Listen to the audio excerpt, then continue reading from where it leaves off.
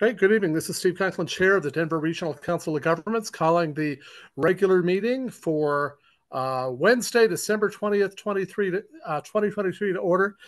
December 20th has great meaning in our family. Today would be my parents' 70th wedding anniversary. So December 20th is a cool date in that regard. With that, we will stand for the Pledge of Allegiance if you are able. I pledge allegiance to the flag of the United States of America, to the republic for which it stands, one nation, under God, indivisible, with liberty and justice for all.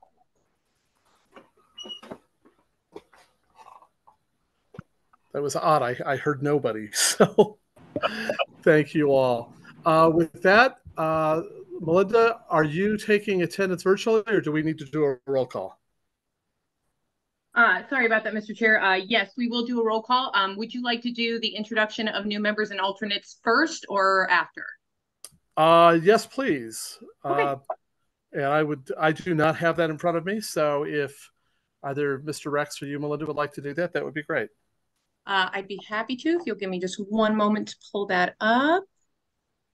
Let's see.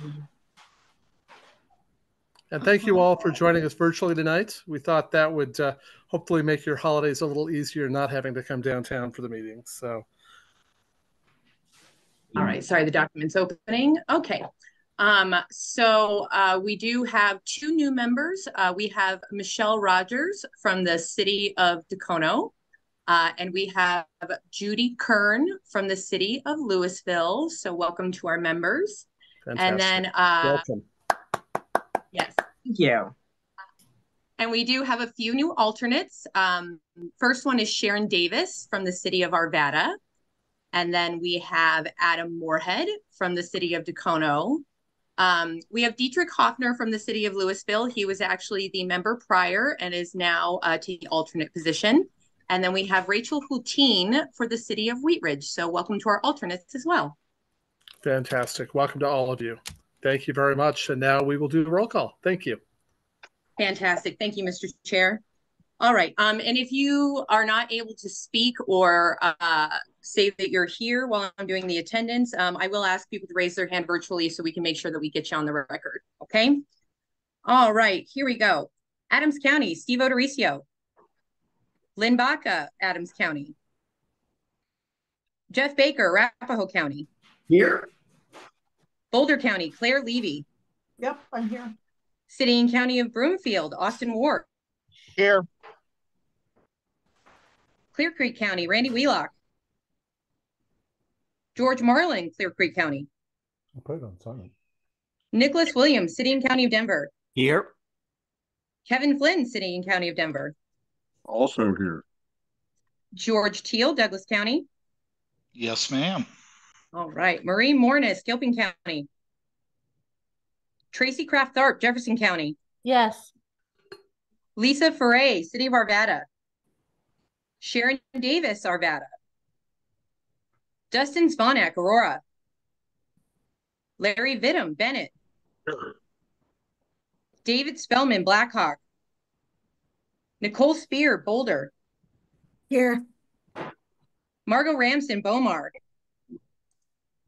Jan Plowski, Brighton. Deborah Mulvey, Castle Pines. Here. Tim Dietz, Castle Rock. Present. Tammy Maurer, Centennial. Happy holidays. I'm here. Thank you, Tammy. Todd Williams, Central City. Randy Wheel, Cherry Hills Village. Earl Holen, Cherry Hills Village. Susan Noble, Commerce City. Michelle Rogers, Dacono. Adam Moorhead, Dacono. Steve Conklin, Edgewater.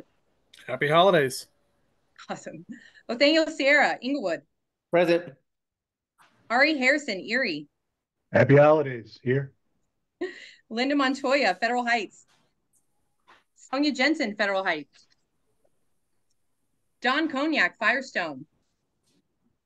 David Whelan, Firestone. Josie Cockrell, Foxfield. Present. Thank you. Lynette Kelsey, Georgetown.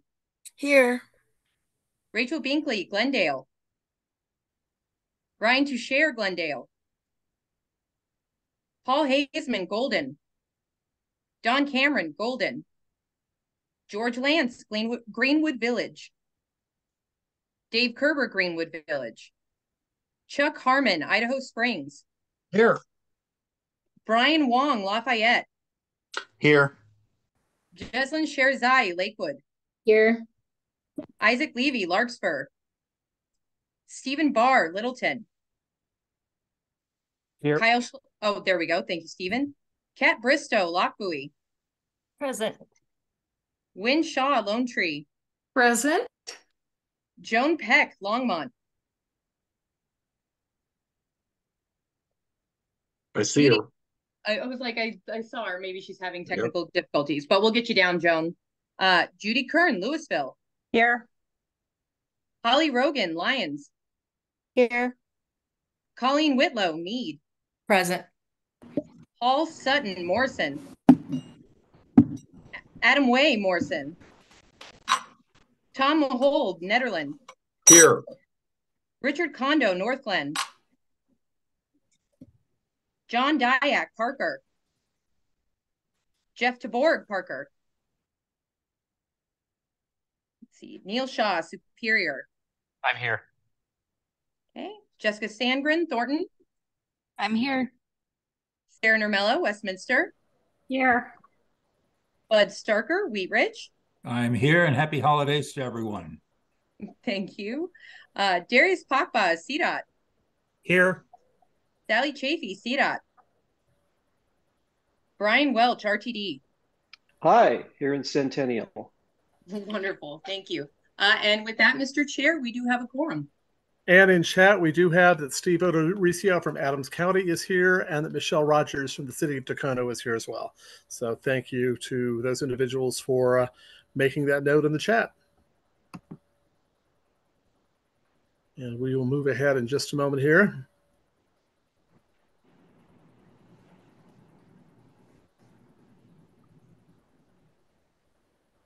And Wendy Patia from Frederick is here as well. So with that, do I have a motion to approve the agenda? I would move to approve the agenda for December 20th, 2023. Okay, and that was Director Teal. Thank you, Director Teal, for the motion. Do we have a second? I'll second.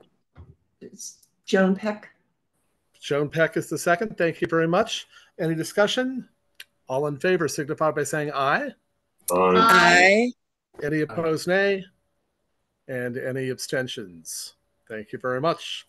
Mayor Starker, I see your hand, but I assume that was for the motion. Actually, no. I had noted in the copy of the agenda that I got that we had, it looked like an incorrect time on our meetings for January and February, and I don't know whether Melinda was able to get that corrected before the minutes or before the meeting. Okay. It was on page 4. My apologies, Director Starker. I was not able to, but thank you for bringing it up. Okay, thank you. So, Mayor Starker, if your motion could be to approve, but with those changes. I would motion to approve with those changes. Okay, and is the second comfortable with that? Yes. Okay, and actually, I'm sorry, it was Director Teal that had made the motion, so I'm not used to this virtual thing again. As long as there's no objection, we will take that we have approved those with those changes being made. I don't think that's very controversial. With that, we will move ahead to the report of the chair, and we will start with a report of the Performance and Engagement Committee, which did not meet tonight, but I don't know, Director Baker, if you have any other comments. No, I don't. Thank you all. We did not meet tonight. Okay. Finance and Budget Committee did meet. Director Whitlow. Thank you very much, Chair. We had 2 action items tonight. One was to allocate $1.6 million of additional state and federal funds to AAA contractors and to allocate $200,000 to Human Services Transportation set-aside funds to selected projects. And I just wanted to say thank you very much to the members who joined tonight for the Finance and Budget Committee, and I wish everyone a happy holiday season. Thank you, Chair. Thank you for your report and thank you for your service. With that, our report of the Executive Director, Mr. Rex. Thank you, Mr. Chairman, very much. I got 3 or 4 items for you this evening. The first, I just wanted to give you a quick update on our regional housing needs assessment. It's in full swing, as you know, and really more of a heads up with regards to what's going to be on the calendar for the January 3rd board work session. So we're going to have our consultants are going to be present, and they're going to share some of their initial findings of the assessment. I had an opportunity to listen into the presentation that they gave to the Assessment Advisory Committee, and it was really data rich. And I think we're going to have a great conversation with them on January 3rd. So please, if you can make every effort to be there, I think you would really appreciate and be intrigued by some of the results. You're more than welcome to invite staff within your communities to attend that as well. As you know, our board work sessions are virtual, so please, we would appreciate all comers. So I'm looking forward to that conversation. Front Range Passenger Rail District Board.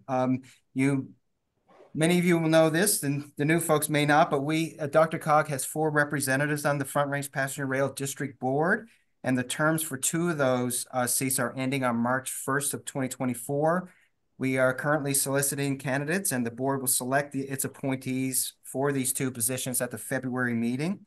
You should have received an invitation yesterday, an application from Melinda. And if you have any question, please reach out to Jacob or myself, Jacob Rieger or myself, and we'll be happy to get you going in the right direction.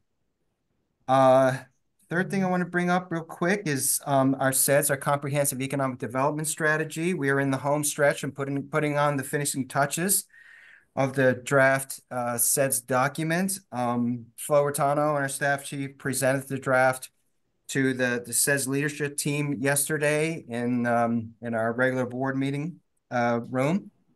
And good conversation. We had some good comments associated with. I believe the leadership team's had the document, at least the text of the document, for a week or so now, and I know they provided comments. So we're gonna take some time and put the finishing touches on that and fine tune the document before you all see it later in January.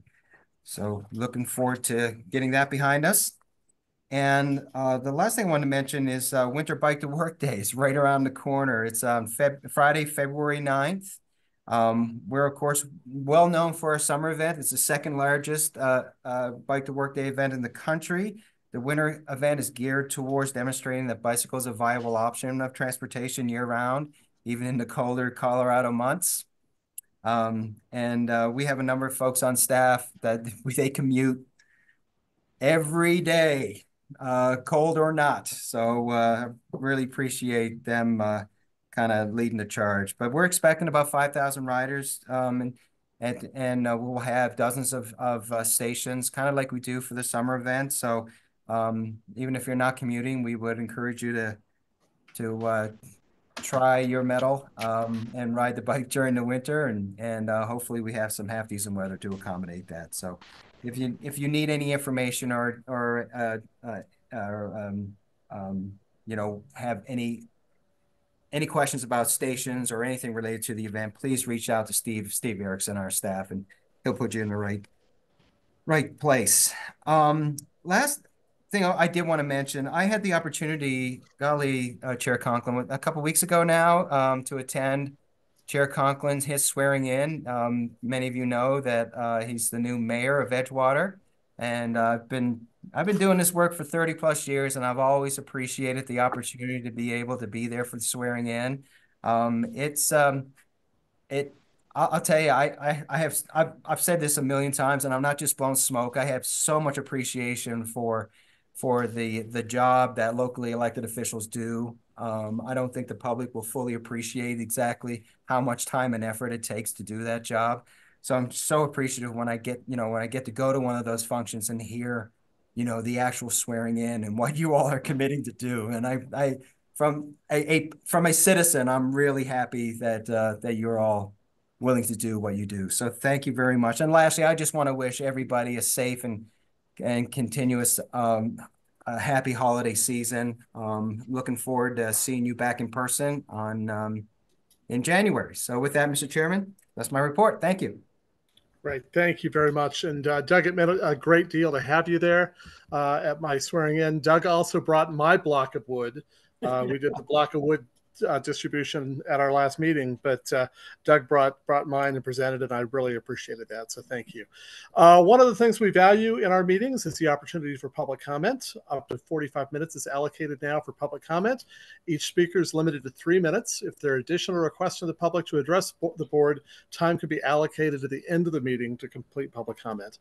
The chair requests there be no public comment on issues for which a prior public hearing has been held before this board, and consent and agenda items will begin immediately after the last speaker. Melinda, do we have public comment? Thank you, Mr. Chair. I guess we can give it just a few moments. I guess at this time, I do not see any virtual hands raised. Okay, thank you very much. And again, that's an important part of our meetings. Consent agenda. Next item, do I have a motion to approve the consent agenda, which includes the summary of the November 15th meeting and also the fiscal year 2024-27 Transportation Improvement Program amendments? Mayor Starker. So moved. Okay, thank you. And do we have a second? Second. Great, thank you very much. Any discussion? So motion by Director Starker, second by Director Shaw. All in favor signify by saying aye. Aye. Aye. Aye. Any opposed, nay? And any abstentions? Great, we have an agenda. Moving ahead to action items. Discussion of the draft 2023 policy statement on state legislative issues. It is that time of year. Attachment C, Rich Morrow, Director of Legislative Affairs. The floor is yours. Good evening, Mr. Chair and directors. Thank you. So yeah, you've got attachment C, and this is the document that was presented to you last month and given an opportunity to review and make comments, and it's back this month with one additional suggested amendment that proposed by Director Spear on behalf of the City of Boulder. Do you want to speak to it, Director Spear? Sure. Yeah, I'm happy to do that. It was just a quick little amendment. And basically this was trying to get at the recognizing that the direction the bills are heading, they're likely to involve some land use policies, similar to what's stated in our mitigation action plan. And just because the housing issues that the legislature is, at least it sounds like they're hoping to address, are closely tied to land use policies. We were just hoping it could be a little more explicit about our preference on how the state would engage on land use issues. Basically just stating that for DRCOG, our preference is for an incentivization approach over a mandate approach, and that this overall preference extends to land use as well.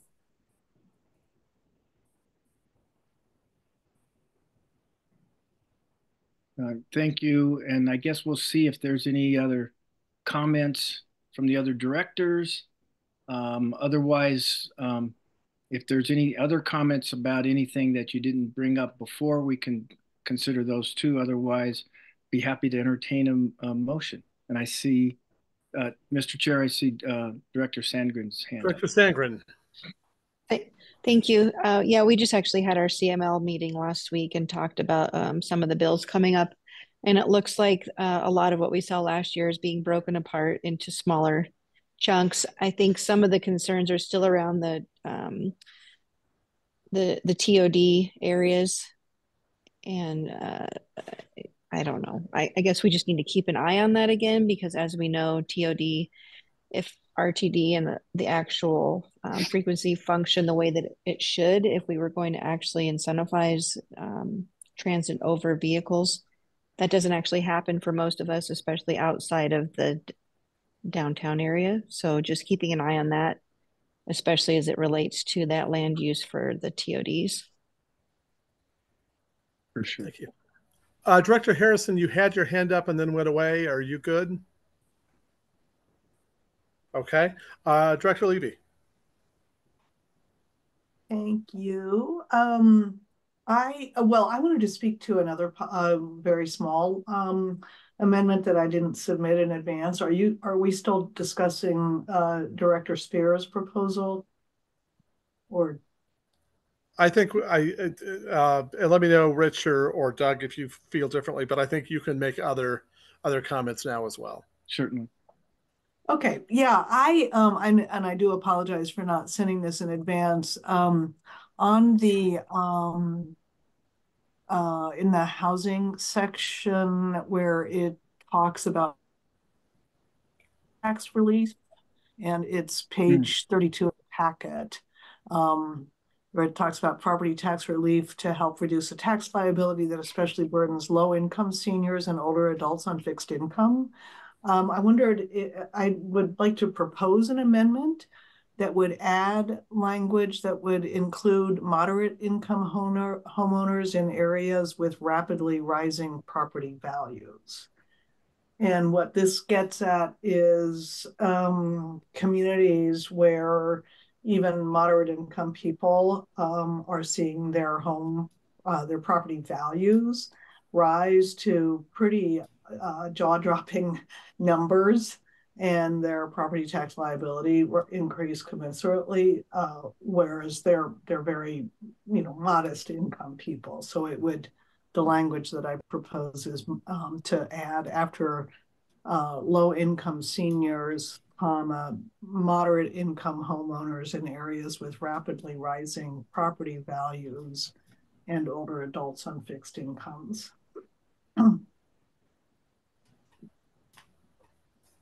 Okay. Director Harrison. What would we define as moderate in terms of in terms of income? Will we go according to what we know? Or Director Levy, did you have a thought on that, or staff? I don't actually. I mean, we talk about low income seniors. I don't know that these need to be precisely defined. Someone was detected at your front door. Sorry about that. Amazon. Director Harrison, was that enough of an answer, or would you like? Well, I mean, I think I agree with the sentiment in terms of what we're trying to accomplish. Try to keep people in their homes. I guess it's just a question of what we consider moderate, low in terms of those brackets, so that we can come up with some sort of cost or price. If I may, Mr. Chair, we do have, as Director Levy mentioned, references into low income without defining low, and in that one, we already have in the existing statement on the screen there, increased financial support for loan and grant programs for low and moderate income housing. We haven't defined that either. So personally, I'm comfortable with sort of general understandings of what those mean, but obviously we'll go with what the directors decide. And I'll just say, it's not, I think it's just a sort of policy direction. We don't need to really parse the exact numbers or what any of our jurisdictions would lose in property tax revenue. It's just recognizing the effect of the rising property values on people whose incomes aren't rising at the same rate. I'll agree with that from the policy direction perspective, so I'm fine. Okay. Director Peck.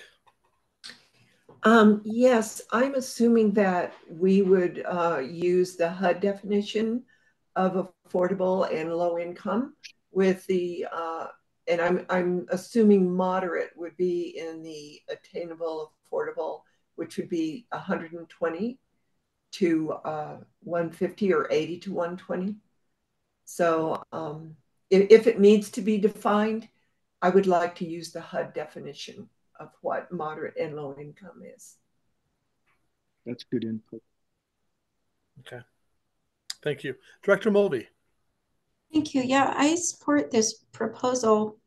because there are many areas where those who wish to have tax relief may not garner the full support of their governing bodies to lower a mill levy, as a lot of folks have encouraged to be done. And the rationale may be that most residents don't need it, but the rationale for the opposite is that there are many residents who do need it.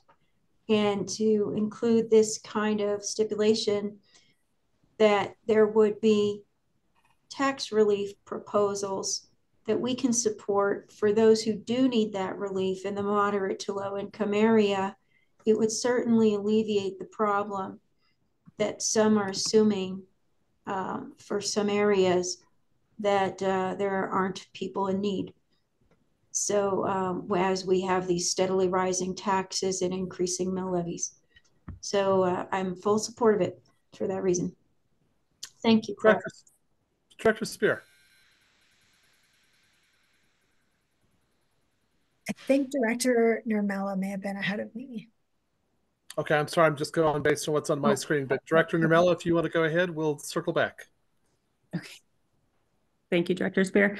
I am also supportive of capturing the moderate income households. I know that I would be hesitant to place an exact number because I feel like the state sort of and specific departments kind of waffle between around the definition, 120, 140, up to 160 sometimes. So the only thing I would, maybe it's a simplified statement of protecting households that are low and moderate income households that are vulnerable to displacement.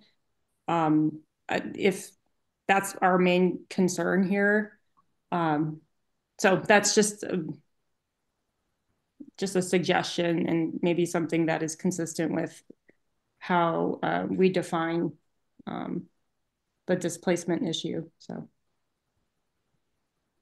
Okay. It sounds like on that particular issue, the sentiment is not being overly prescriptive, possibly using existing definitions. Mr. Morrow has kind of said, at least what I heard Rich saying is that they've kind of got that. Are we comfortable, just consensus, having Rich add something in that deals with that, but in language that's helpful for them as they actually are at the Capitol actually working on this in that issue? Is that anybody object to that?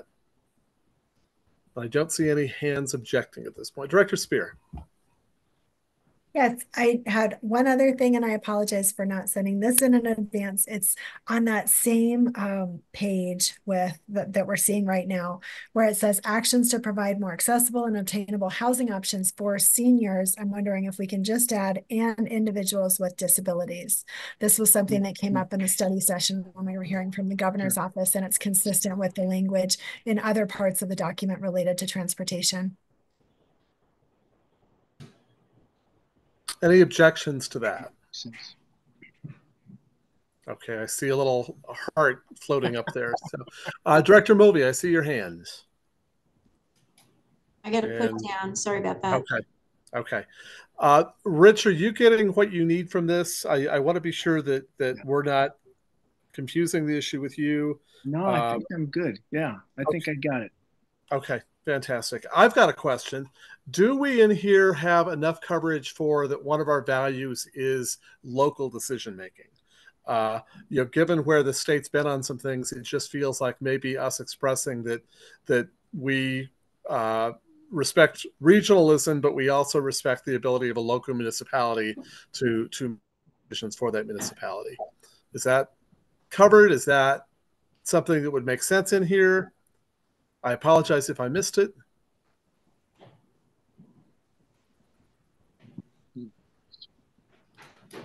Rich, do you know? What's it? Yeah, I'd have to go back and look through it, I think, to see. I think, generally we've had language that sort of kind of balances the regional decision making and the local decision making, respecting both of those. Which is ideal. Yeah. Director Shaw. Thank you. Yeah, I would support that kind of wording that we are in favor of local decision making and regional collaboration. If there's some sort of phraseology that could be used like that, if we do not already have it. In fact, I wondered if maybe that local decision-making comment could have gone where Director Spear's section appeared. Again, not wanting to get too prescriptive in this document about what they might approach. I love the first sentence, but I almost think the second sentence could be replaced by something that says local decision making should reign supreme. Well, or maybe, I'm sorry, just thinking off the top of my head here, something like where it starts out, DRCOG supports state policy that respects local decision-making authority and incentivizes local governments. Yes, I like that. And then I'm fine with the other. I just don't want to limit ourselves to state policies related to comprehensive plans or zoning codes, and then they come up with something else like, you know, and then by being too prescriptive, we limit ourselves. I don't want to do that. I really would love to broad brush. Director Levy and then Director Spear. Yeah, thank you. I worry about including that language on local control. Just thinking back, to the bill that shall not be mentioned. There were some provisions in that bill that I thought made sense, and areas in which I really hoped to see the legislature go farther. And this was around, the parts that made sense were about strategic priorities, state strategic growth priorities, and tying funding to local decisions that furthered the strategic growth priorities of the state, and they were around things like maximizing transit options, reducing congestion and vehicle miles traveled, et cetera, and then provisions around prioritizing infill development instead of greenfields.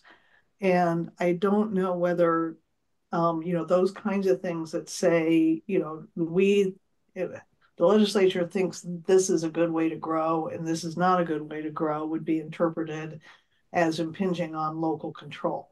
So this is what is coming to mind for me. I think that there are some areas in which it's appropriate for the state legislature to provide guidance, and that some may perceive as violating that kind of principle on local control. So I think we've got a lot in here that really does emphasize incentives, and I do just worry about a blanket statement on local control like that. Thank you. Director Spear. I was actually going to make a plug for having a separate statement around preference for local control, but Claire, Director Levy, you just talked me out of it. So I'm going to take that back and just say, I do, I agree. Even in this section right here, I see local pop up a few times. And so it does seem to be making that point about collaboration. I mean, it just seems to be moving us away from this idea of mandates.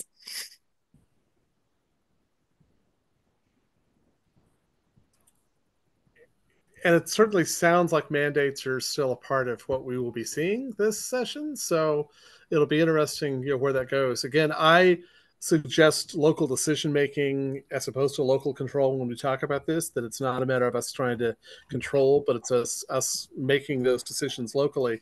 Director Levy, I totally agree in terms of the things that are broad vision, non-prescriptive guidance. Where the challenge gets to be is when they are things that are directly affecting municipalities.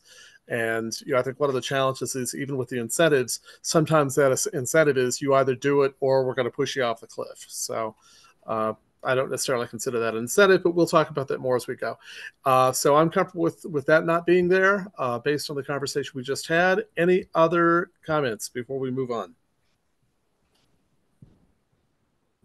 Okay, Rich, have you got what you need? I believe so, yes.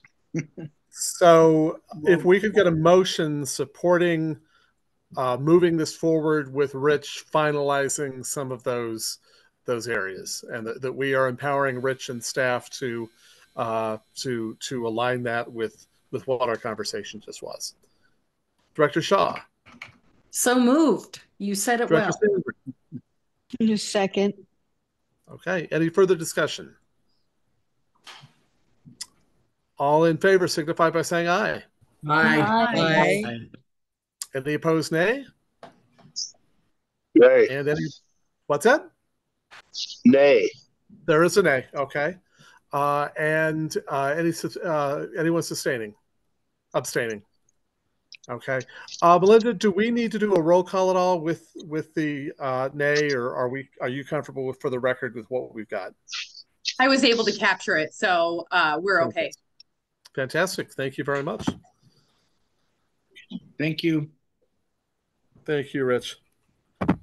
We will move ahead to item number 10, discussion of the Transportation Improvement Program, fiscal year 2023 project delays. And we have a presentation from Brad Williams, planner in the Transportation Planning and Operations area. Brad? Thank you, Mr. Chair. Thank you. If you guys would like, I could share. Yeah, there we go. Can everyone see that? Yes. All right.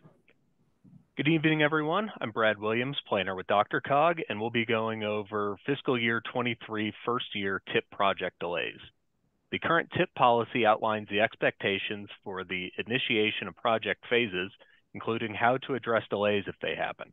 These delays, regardless of the reasons, tie up the limited funding available for DRCOG to allocate.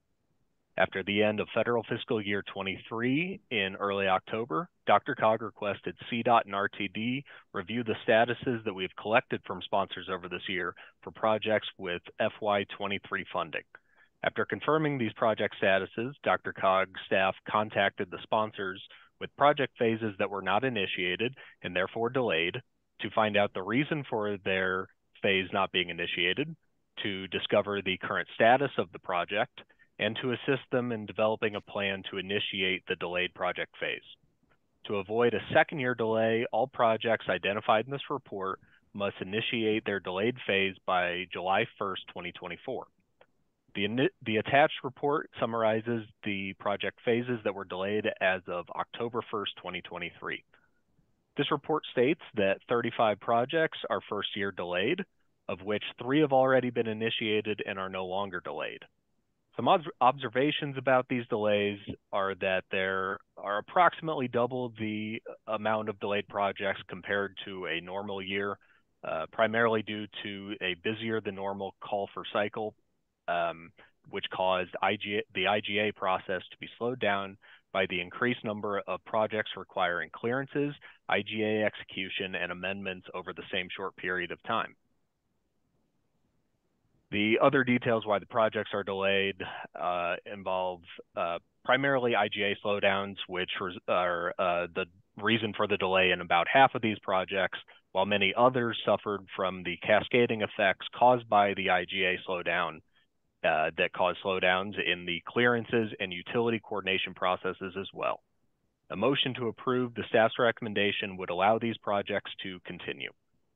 I would also like to thank everyone for helping us implement our new project tracking system, which helped us be significantly more prepared heading into the delay process by being in contact with sponsors on a monthly basis and having them provide us with monthly updates, as well as the help we normally receive from CDOT and RTD. And with that, I can take any questions on these. Thank you very much. Are there questions for Brad?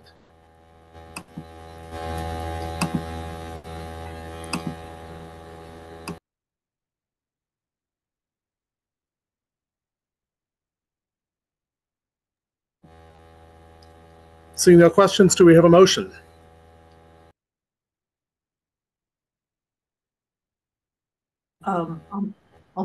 Let's Mayor Starker. Yeah, Director Starker, please. I will move to approve the delay program. Great, thank you. And Director Harrison? Second. Fantastic, thank you. Any further discussion? All in favor, aye? Aye. Aye. Aye. Any opposed, nay? And any abstentions? Okay, thank you very much. I apologize for the computer buzz if you're hearing that. Next item, number 11, discussion of Transportation Demand Management Strategic Plan. And our presenter is Kaylee Fallon, Planner in Transportation Planning and Operations. Good evening. Thanks for being here. Thank you, Chair, and good evening, everyone. I will go ahead and share my screen if I can do so.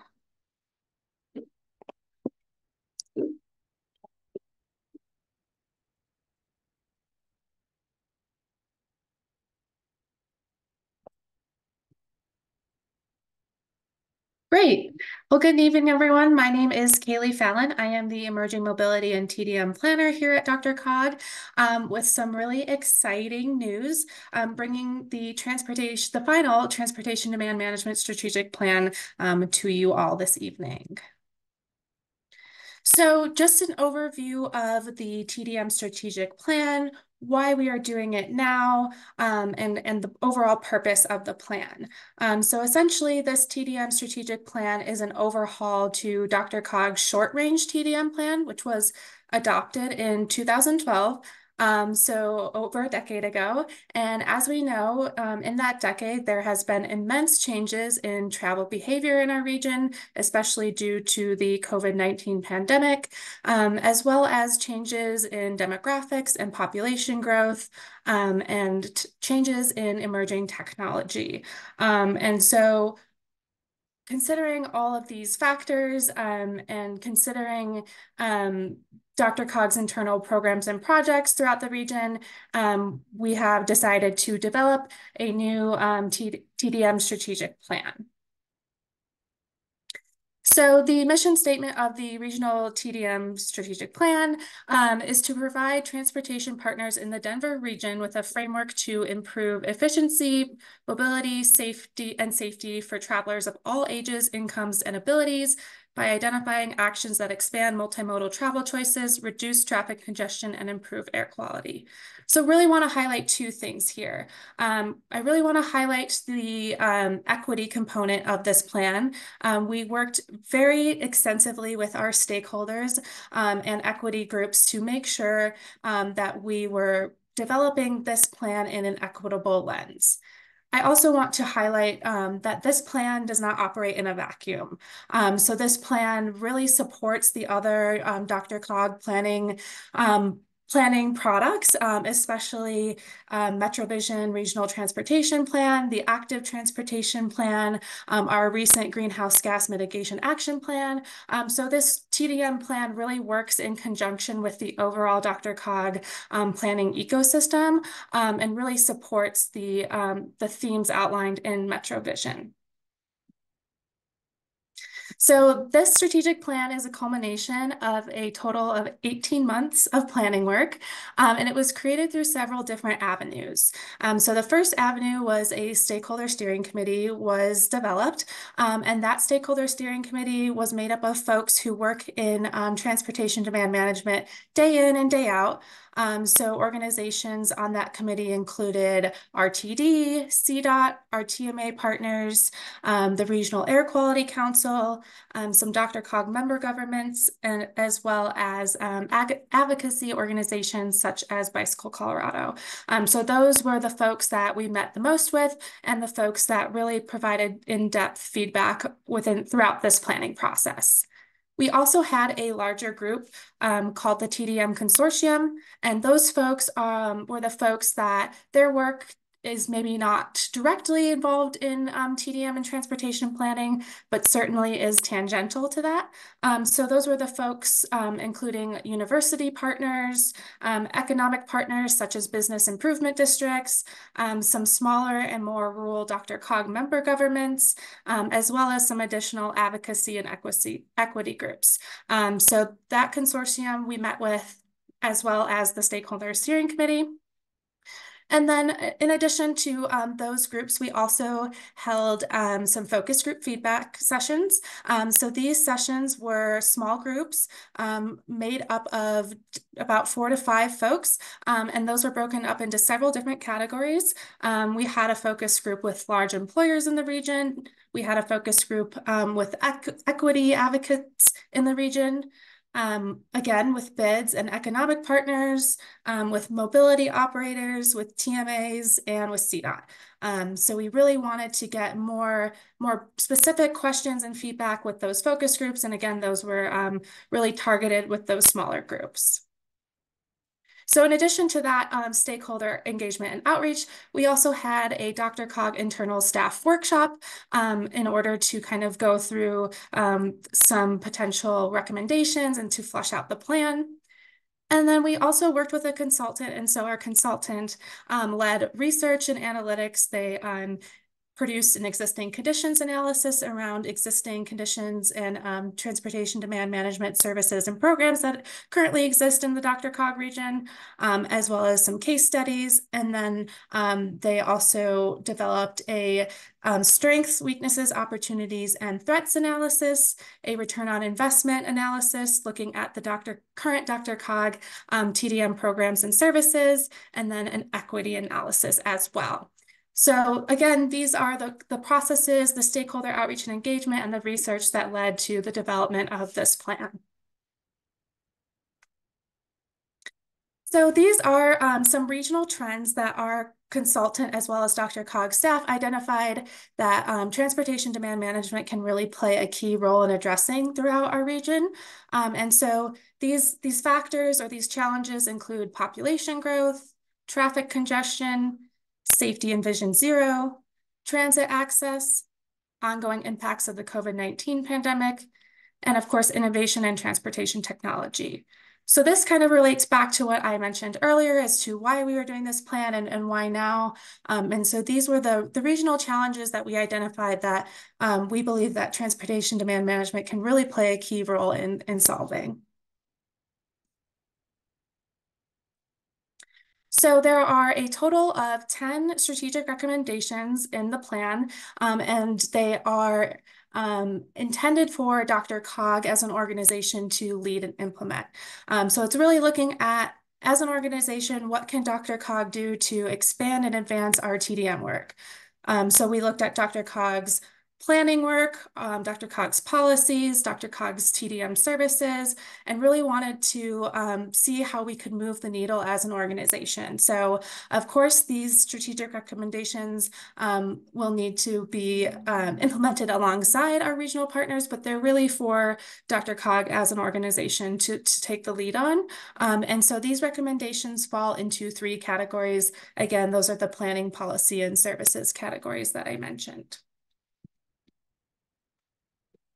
So here are the first 5 recommendations. For the sake of time, I won't read through all of them, but I do just want to clarify a few things here. So the first thing I would like to clarify is that a lot of these recommendations are really for further research into what that recommendation is referencing. So for example, Number 4 here, consider integrating transportation demand management as a requirement to certain projects during the next update to the TIP policy document. That is not saying that right off the bat we are going to require TDM components in TIP projects. That is really just, let's consider integrating it. Let's do the research. What might that look like? Is that even feasible? So really want to highlight that a lot of these recommendations are to take the next step, and that often involves research, planning, and preparation. And it's not that we're going to be doing these things right off the bat. So just wanted to highlight that. So these are, so that is the one thing that I wanted to clarify here. And then really also just wanted to highlight that these recommendations were really taken into consideration throughout the stakeholder steering committee and focus group feedback. So want to highlight the first recommendation here, prepare a white paper that explores ways to fund transportation demand management incentive programs. We heard a lot from our stakeholders and especially our TMA partners that incentive programs are extremely difficult to fund, but they find that when they are able to launch those incentive campaigns that they are extremely effective. So just want to highlight that we did really take into consideration that stakeholder outreach and engagement, that feedback, and make sure that we incorporated it into these recommendations. So here are recommendations 6 through 10. I would just like to call out recommendation number 9 here, expand the focus of Way to Go to include all trips. We have definitely heard, and as we all know, after the pandemic, travel change and travel behavior has really changed, especially with the instance of remote work. So this recommendation really came through, again, that stakeholder feedback and that research recognizing that a lot of the trips in our region are no longer those peak commute trips. So we really wanted to find a way to address that, and starting with expanding the focus of Way to Go to include all of those trips, not just those 9 to 5 commuters, was one of the strategic recommendations that came out of that planning work.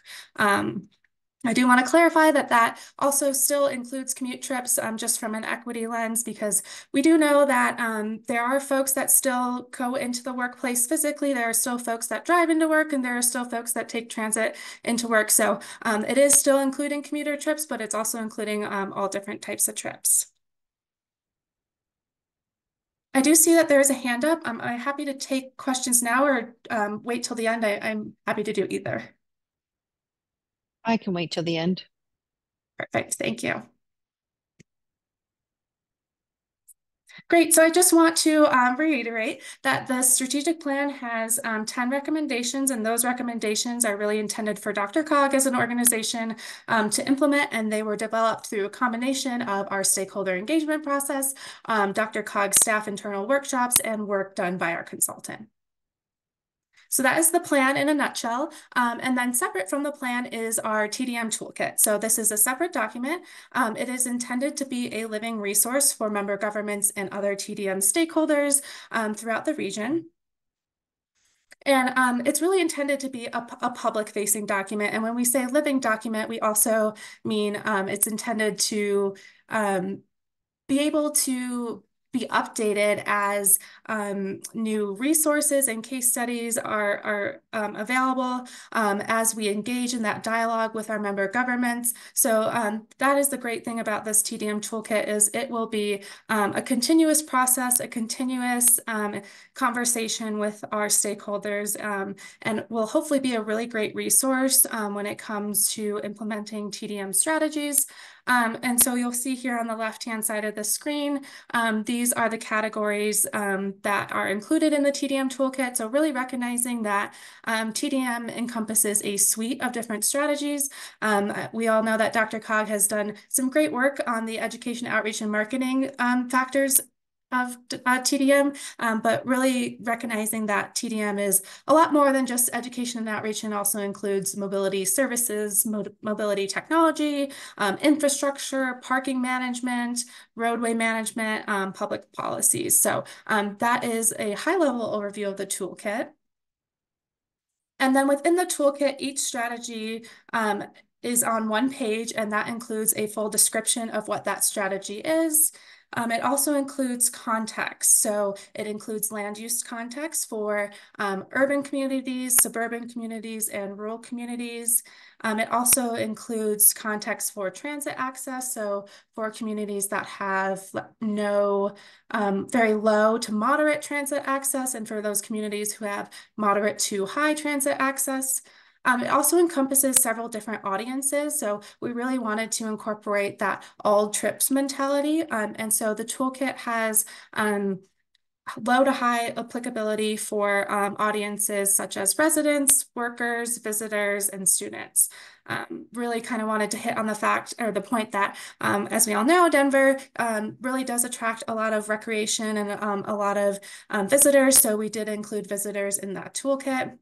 And of course, we included infrastructure as well. So recognizing that all the DRCOG communities are different in terms of land use, transit access, and infrastructure. Some TDM strategies might be more applicable in some jurisdictions versus others. So we wanted to make sure that the toolkit was broad enough to be useful for all of our member governments, but not super broad that it wasn't useful. So trying to find that line there. And I think we did a great job with that. And then lastly, just highlighting the equity part of this toolkit, we did use FHWA's STEPS methodology for each of the strategies. So you will see in the toolkit, each of the strategies has several different equity considerations for the implementing agencies to consider. So for the sake of time, we'll not go through all the strategies, but you'll see here on the screen, here are all the TDM strategies that are currently included in the toolkit. And as I mentioned before, that this toolkit is a living resource. It's intended to evolve. So this list could grow as we look into the future. So we did have a month-long public comment period. The public was able to download the draft plan, the draft toolkit, an executive summary, and an executive summary in Spanish on our social pinpoint site. The public comment period was advertised through social media and email. And so we did receive several comments from member governments, from the public at large. And we did hold a stakeholder steering committee during the public comment period as well. So you'll see on the left-hand side of the screen, just a screen grab of our social pinpoint site. There were 2 specific questions that folks could answer, as well as general feedback.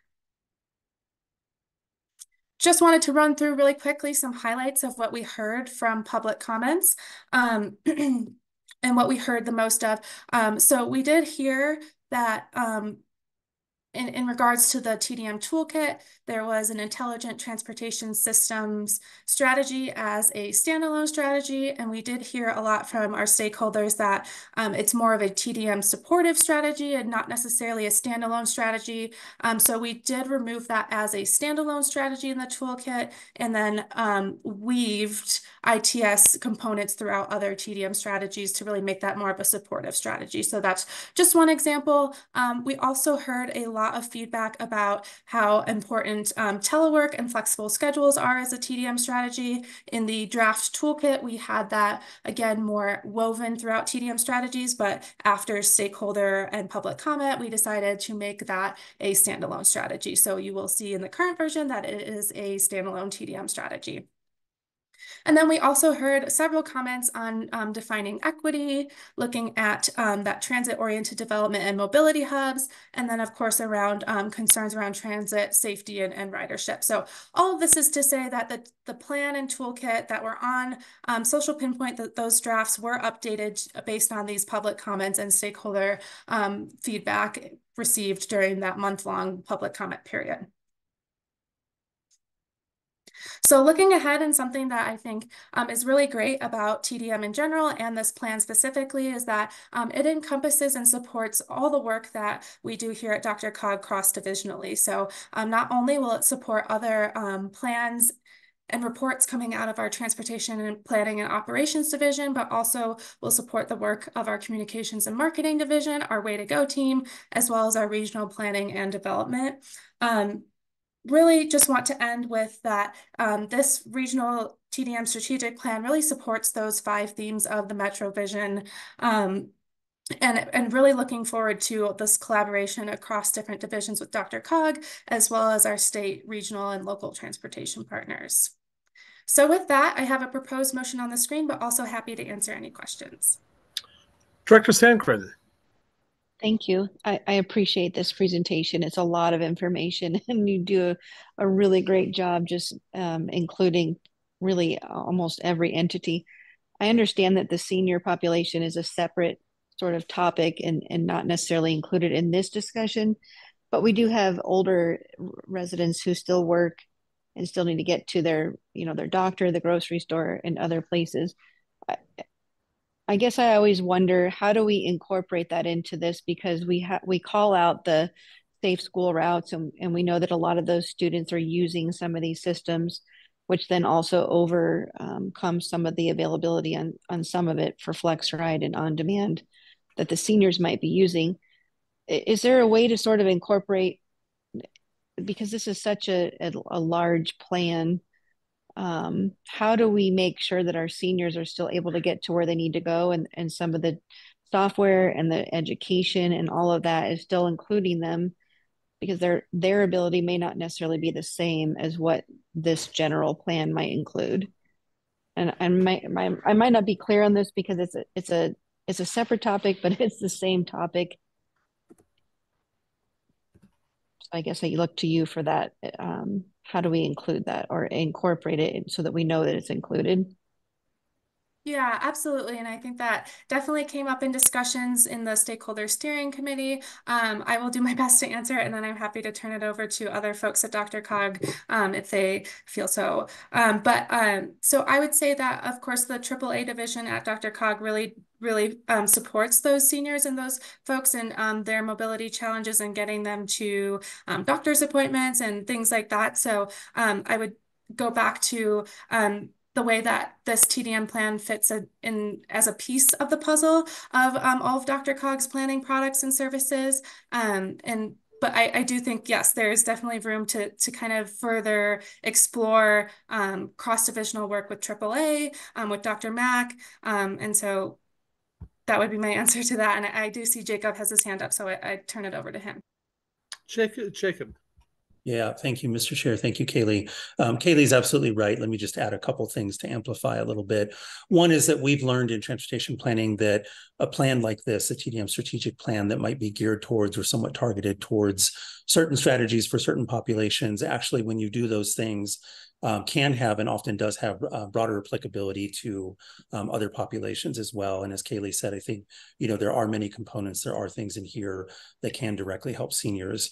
But in addition to the great work of the TDM strategic plan and the great work of our area agency on aging, a lot of the work that our agency does and other partners as well, in your finance and budget committee report, talked about the human service transportation projects and those sorts of things, is strategies and services geared specifically towards older adults, travel training, helping folks access rides who maybe don't have a smartphone or can't use that kind of technology for ride sharing or those sorts of things. So there's a lot out there. So it's a really good question. And it really takes all of these efforts and all these plans to help us do that. Thank you. And I appreciate that, Jacob. And thank you, Kaylee. I think it is a very all-encompassing plan. I always just want to make sure that we do specifically call out our seniors. Some of the things, and I know this would also be a language barrier, with some of the software programming, it doesn't always come through when they're trying to book a ride AM, PM. I've heard a lot about this lately with our senior population, especially. And so while we don't necessarily call out that particular demographic in this particular plan, if there was a way to just include them in it to make sure that we all understood that it was a part of it. AAA is doing an incredible job with what they're doing, and we look at all of that. The funding is there. We're supporting those groups, but it's not called out specifically here, which is the only part that I guess stresses me out a little bit, because we do call out some of the other groups, like I said, the safe schools route and the workforce. So I guess that's the only place that I get stuck on this, but I appreciate the work. It's a great presentation, a lot of information that you compiled in a very, specific presentation here. So I appreciate the work, and I don't want to take away from that at all. Thank you, Director. Other questions, comments? Mr. Rex. So Chairman, thank you very much. And Director Sangren, thank you for your continued support of our older adult community in our region. You've been wonderful through the years, and we appreciate your message. Listen, I had a couple things real quick. One, first of all, I want to thank obviously staff at DRCOG, as well as staff in your communities, as well as staff in our our 8 transportation management associations throughout the region in putting this plan together. It's a lot of work, tremendous amount of outreach that was done in this. So Kaylee, you and others that worked on this, thank you also very much. I did want to draw your attention to the toolkit itself. It is put together as a resource for your staff, right? And so I hope you get an opportunity to review that. Now, I will tell you that some of the suggestions that are in there, we didn't take a comprehensive deep dive into those, but I hope you come away from like looking at that it's thought provoking, and if there are staff within, well, you and or your staff have interest in any of those suggested implementation strategies, to please just reach out to DRCOG. We'd love to help your staff in getting to where it is you want to be as a local community. So I just want to make sure you're aware of that toolkit. It's pretty cool. And there are examples in there, at least one example per strategy, that kind of gives you a flair. And some of those are state, some of those are more national. But anyway, I'll leave it there. Thank you, Mr. Chairman. Great, thank you.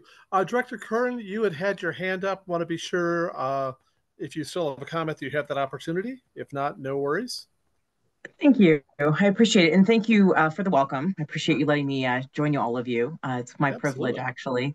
I was curious, and perhaps it's one of them this is not the perfect modality for it, but one, what was the kind of participation in the public comment thing? We're running into that here locally, where we talk about the public engagement, and we realized that we had a really small percentage and needed to revisit our method for engaging the public to better survey people. And I wasn't sure, because nothing talks about the amount or the number of people who participated. And then the second one, only 2, so I won't bombard you too much, is I don't see anything in here to help us create a conversation around safety. Whether that's parking safety for vehicles and bicycles, there's theft issues, but there's also personal safety concerns for people, like while they're waiting to get off and onload public transportation. I know that that's something, especially with the senior communities we're just discussing, that I would kind of like to help that be in the forefront of most communities as we talk about public transportation. Thank you. Yeah, no, thank you for the question. And I see Mr. Rex has his hand up, so I'll let him go first. Well, no, I was just going to say thank you for the questions and appreciate you being here. We haven't had a chance to meet yet, so I'm looking forward to that. I will tell you, I wish you were here last month. We had a presentation on basically safety related to active transportation. So bicycles, pedestrians, those types of things. So I would encourage you to go back and just watch the video associated with that. I think it's a great idea. So yeah, but what you've seen the race, it's safety and security, right, of various systems and the like. And I think that's a legitimate point. We will be talking a little later in this meeting about our Regional Vision Zero program and some of the updates, what we're planning on doing associated with that. But safety is first and foremost on our minds, and it always has been. This board has been quite clear about the importance of our system being as safe as possible. So, yeah, I'll just leave it there, but I'd be happy to, offline to have more conversations with you about it. Great, thank you. Director Sandgren. Well, if there were no other questions, I was actually just going to move to adopt the resolution. Fantastic. Do we have a second? Do we have a second? Second. Director Harrison. Second. Great. Thank you very much. Went with the hands that I saw. So any further discussion? All in favor, aye. Aye. Any opposed, nay? And any abstention? Right? Thank you very much. We will move ahead. Thank you, Mr. Chair. Thank you for the presentation. We appreciate it. Thanks for being here tonight.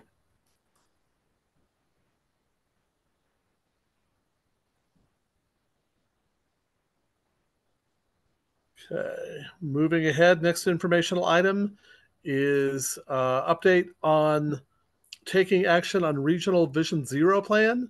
And that's Emily Kleinfelter, planner with Transportation Planning and Operations. Emily, thanks for being here tonight.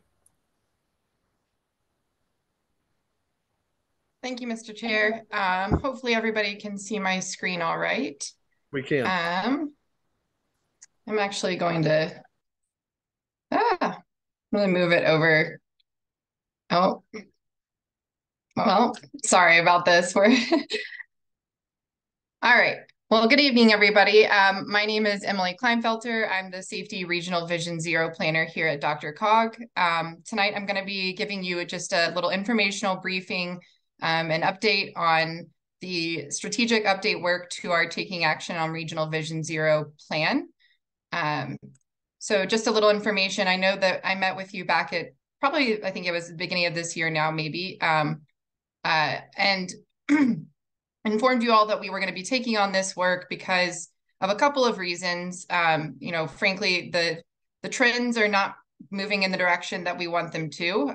People are unfortunately still unsafe on our roadways in many ways. And so we are taking another look at the strategies and actions that we've identified and making sure that they're aligned with the national best strategies, such as the Safe System approach.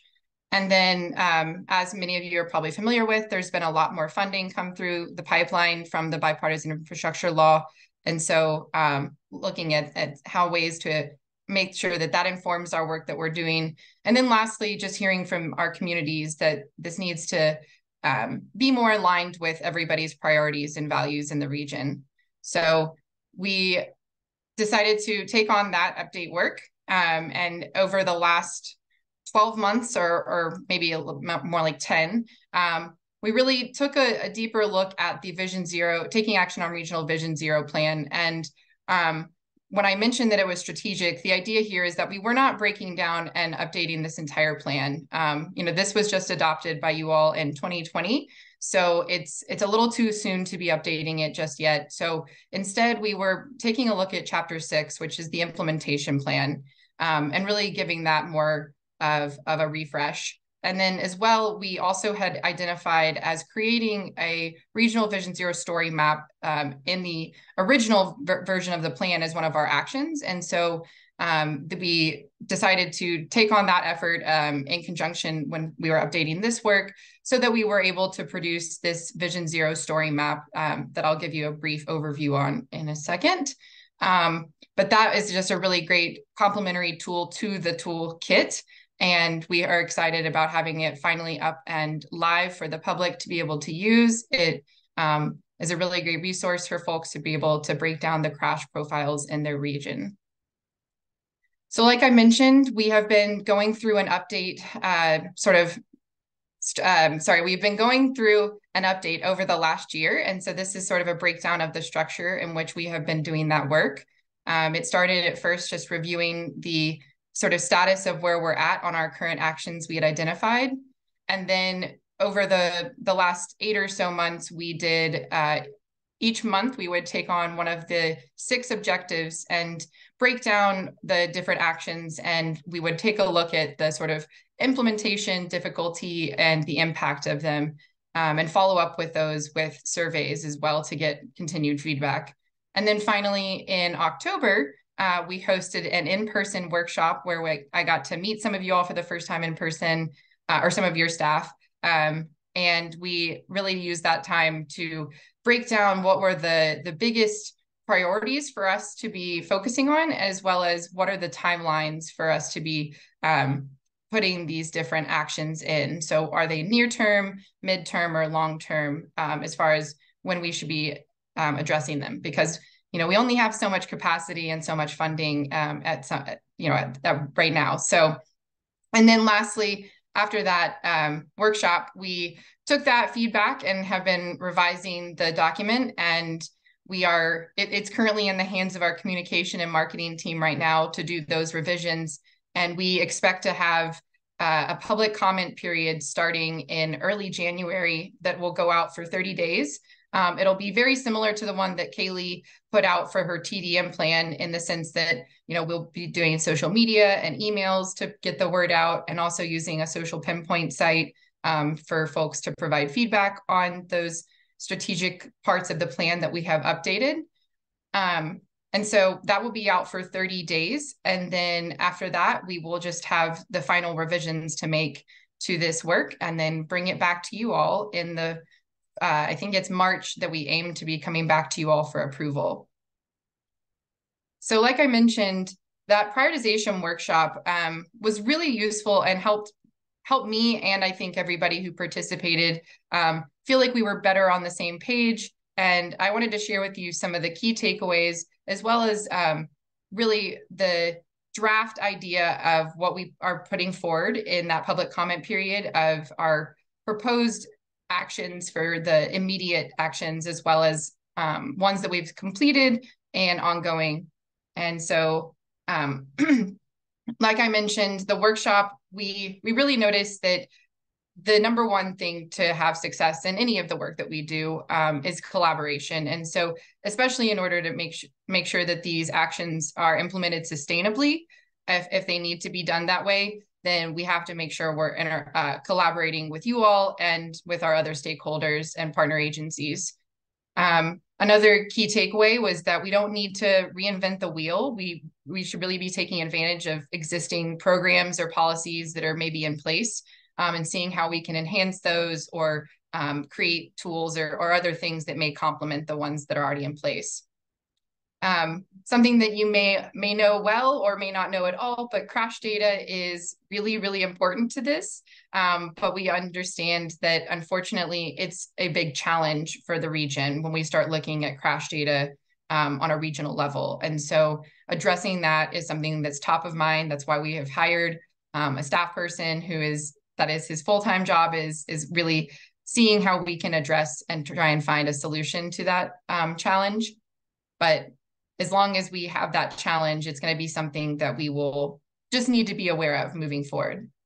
And then lastly, something that just was helpful for myself, and I think as well for our partners, is to make sure that there's good clarity and transparency from DRCOG on what is the status of the different actions and things that we're doing over the year, so that when we're able to ask folks to basically tell us what is an ongoing action, that they're able to reflect what they feel is the truth, and we feel as though they're correct with that. So that was something that was a good takeaway for me to learn, that we maybe need to be a little bit more transparent about where we're at with everything. But moving forward, I wanted to highlight some of the main highlights from the previous action plan. These are some actions that we had identified that we have successfully completed since the adoption of the plan in 2020. So there are, again, 6 objectives that we have identified. And so I haven't listed them out here for you, but I will in a later slide, you'll see them. But objective 3 is looking at designing and retrofitting roadways to prioritize safety. And this is a really key objective for us, because we know that the infrastructure is a big player in safety. And so we took on the creation of the Complete Streets Toolkit for the DRCOG region and completed that in 2021. And then this year, we also completed a prioritization analysis of that Complete Streets network, which we think is a really useful tool to help us identify corridors in the region that are really prime for investing funds to improve the accessibility and safety and mobility for all roadway users. Another really exciting success story from the Vision Zero program in the last couple of years is our most recent success story, which is the Vision Zero story map that I mentioned. So this is a virtual tool. Some of you may not know what story map means. It's basically just a website for you to be able to explore the crash data trends in the DRCOG region. So as you're all aware, DRCOG is a very diverse land use type, and we cover a lot of land, frankly. And so we understand that when you're analyzing the crashes in somewhere that's more urban, the types of crashes that are occurring, the users that are involved are going to be different when you're looking at other more maybe rural area types in the region. And so that's what we did here is we break down the crashes based on our 4 area types in the DRCOG region. As you see here, you got, sorry, it's maybe a little blurry, but there's urban, suburban, rural, and limited access highways. And then we also have behavior profiles that we break down. And this is just a really new and exciting tool that we're really proud of putting out to the public. And we also are excited to have it be sort of a living resource that as more data, as data becomes available or more frequently and more consistently, then we'll be able to update this with trends that are more up to date. Another success that we wanted to highlight was in line with our Objective 6, which is increasing support for legislation, policies, and practices that focus on safety at all levels. This is in relation to Senate Bill 23200 that allows for local agencies the ability to use safety cameras as an enforcement technique, including for red light running and speeding. And so we are actually, I think, yes, sorry. And so we're really excited to see the passing of that Senate bill and to help our local member governments try and deploy the use of that in a manner that makes sure that it's not impactful in a harmful way to any sort of populations by any means. So next I wanted to cover some of the actions that we had from the previous Vision Zero action plan that are going to be following or carrying over into the next plan, that we feel as though we have been working on this currently, and we are going to continue working on these actions.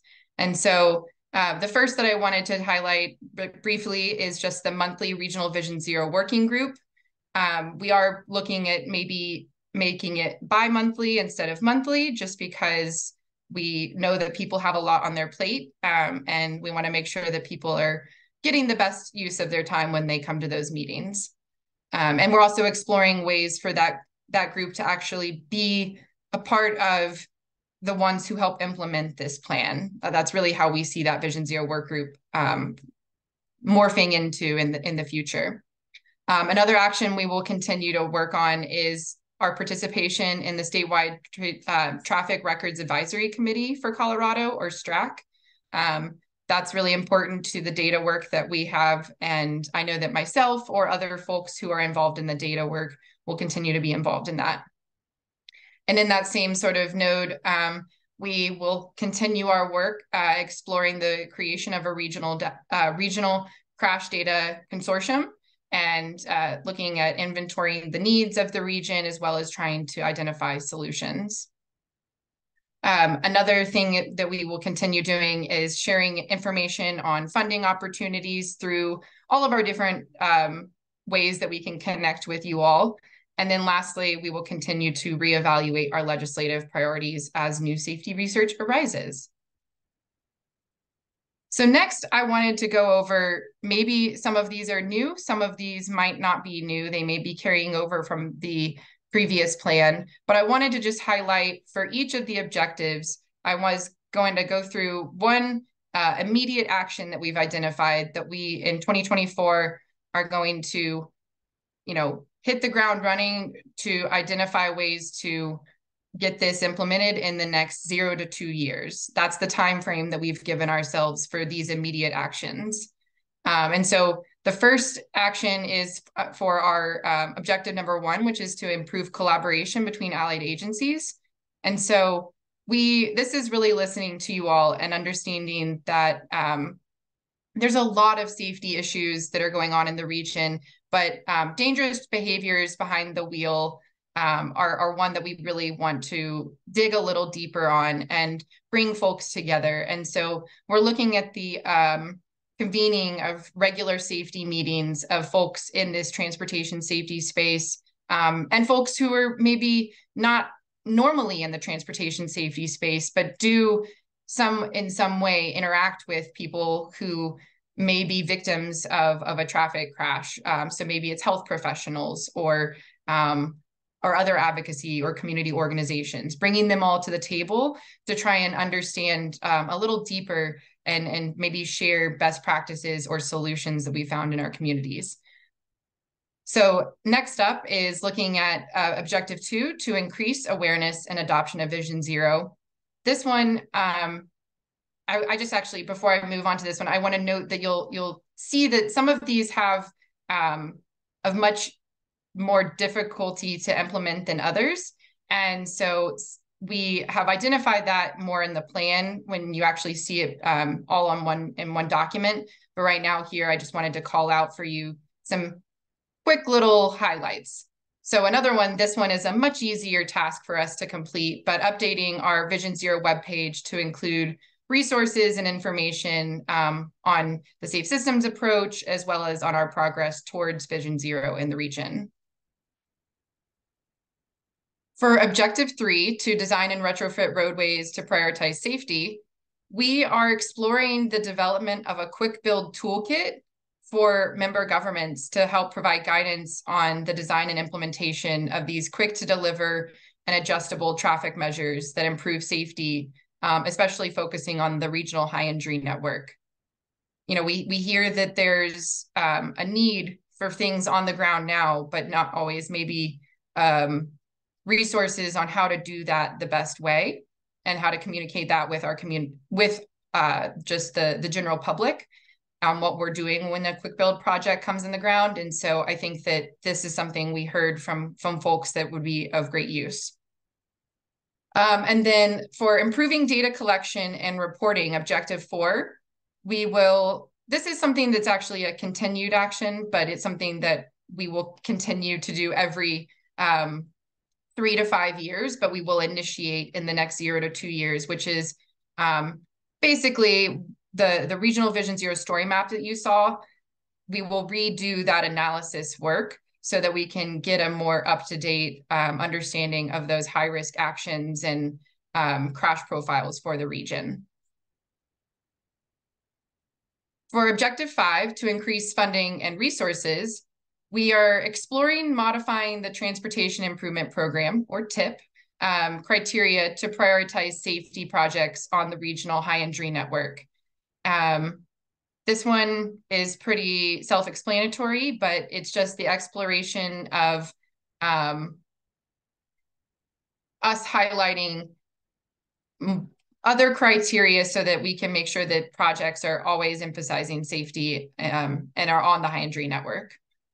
And then lastly, for Objective 6, we are for increasing support for legislation, policies, and practices that focus on safety at all levels. There was a really, really high interest in looking at the support of legislation to increase funding and evaluate real allocation of existing funding to safety projects so that we have a reliable, dedicated stream of funding. I think that goes without saying.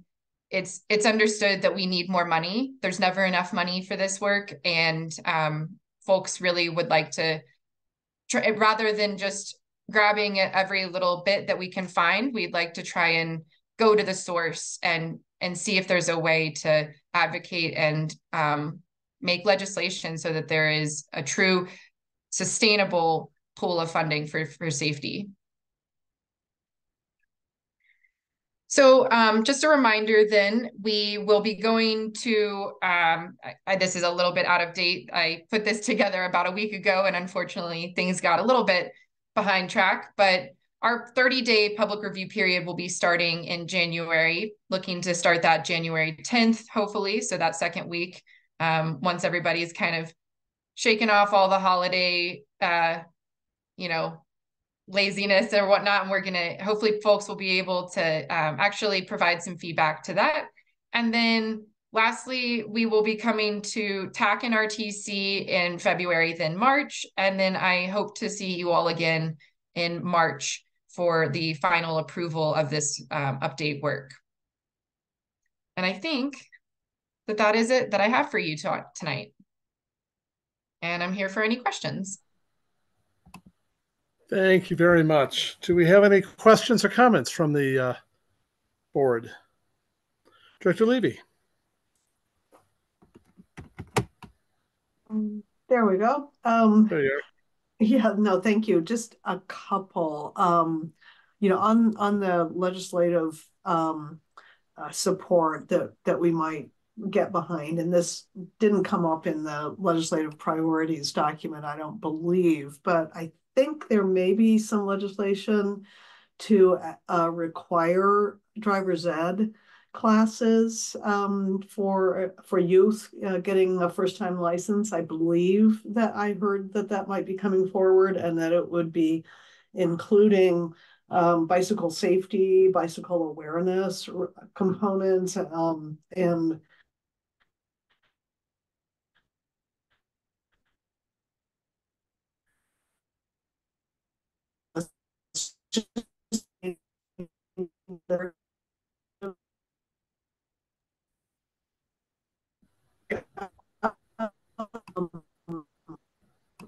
Director Levy. Oh.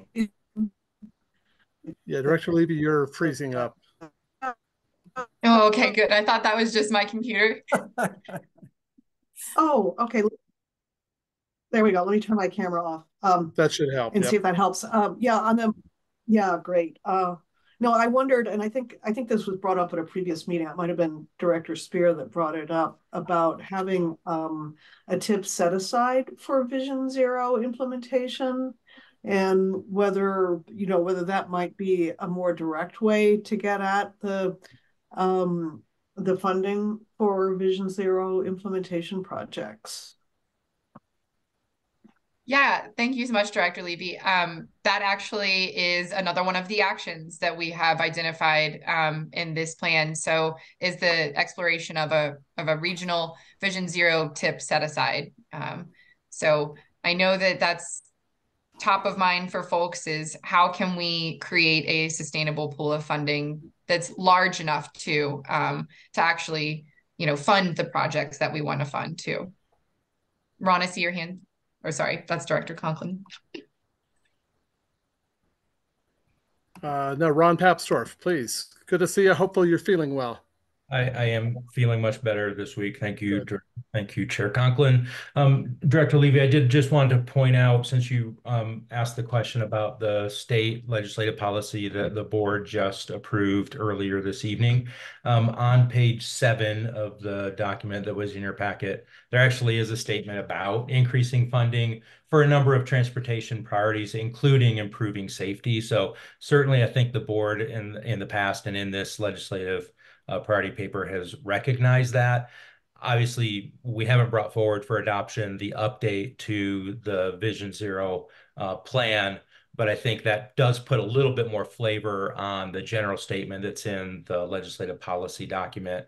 And as Emily correctly pointed out, we do anticipate, with your approval, at least exploring as we develop the next Transportation Improvement Program policy document for the next 4-year TIP process, which, believe it or not, will kick off in just a short couple of years.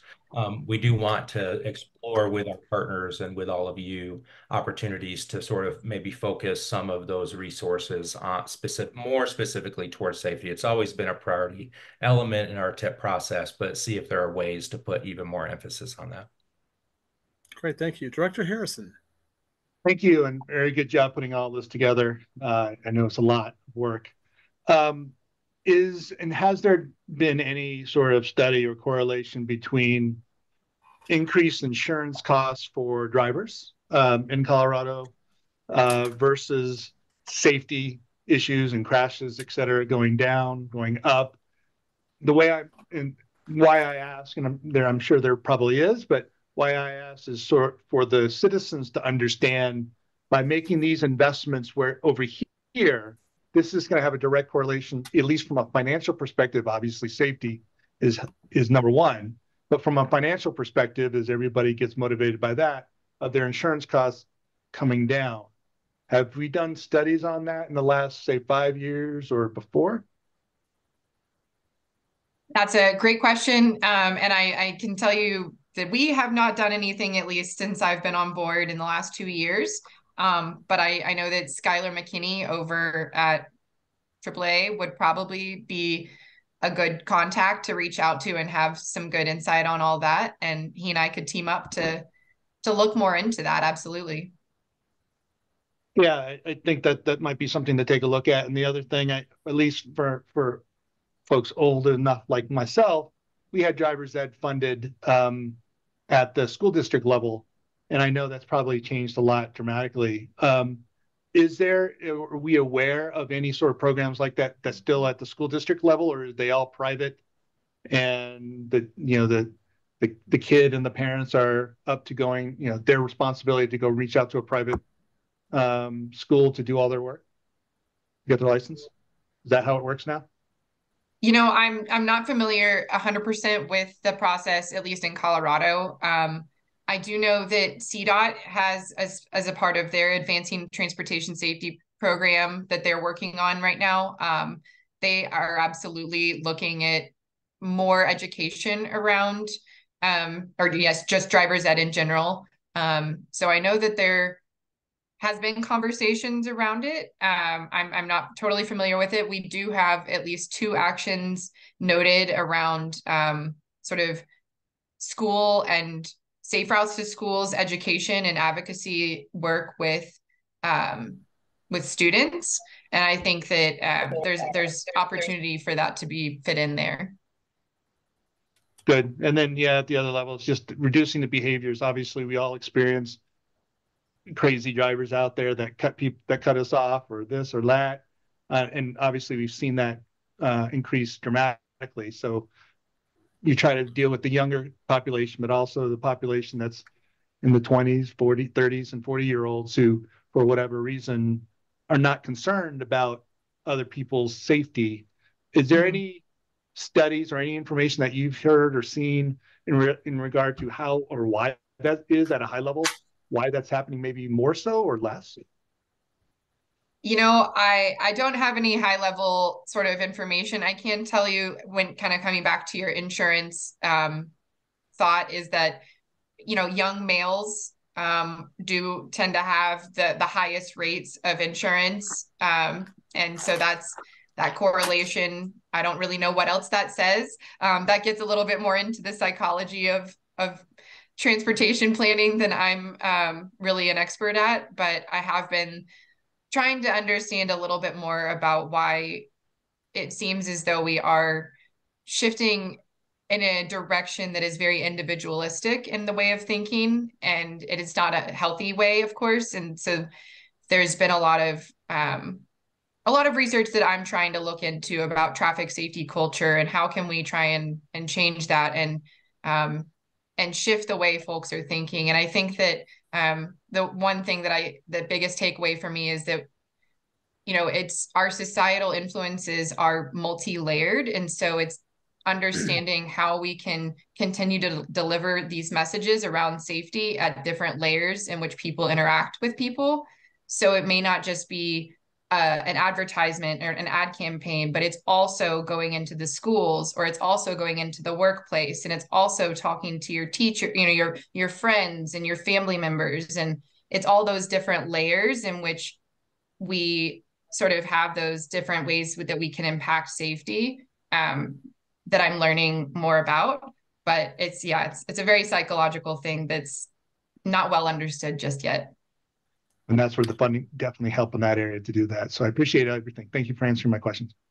Absolutely. I will make my editorial comment that I make often. Emily's heard me say this before, that I think the change in driver's ed not being something that lots of people were having took away that shared experience, that shared knowledge base of everybody kind of knowing what was going on, at least of a generation. And the other thing is we've taken away predictability. A lot of the old rules of the road and knowing what the light cycles would be and knowing, just how things function. I think as we're doing things now to hopefully long-term make things safer, I think we're probably going to have a really interesting period that lack of predictability may cause us some issues. Anyway, my editorial comment. Emily, thank you very much. We really appreciate the presentation. Absolutely great informational briefing. Thank you for your time tonight. Yes, thank you very much. move on to our next informational briefing, which is sure to be interesting, the review of the special session and a preview of the 2024 legislative session. Rich Morrow, you're back.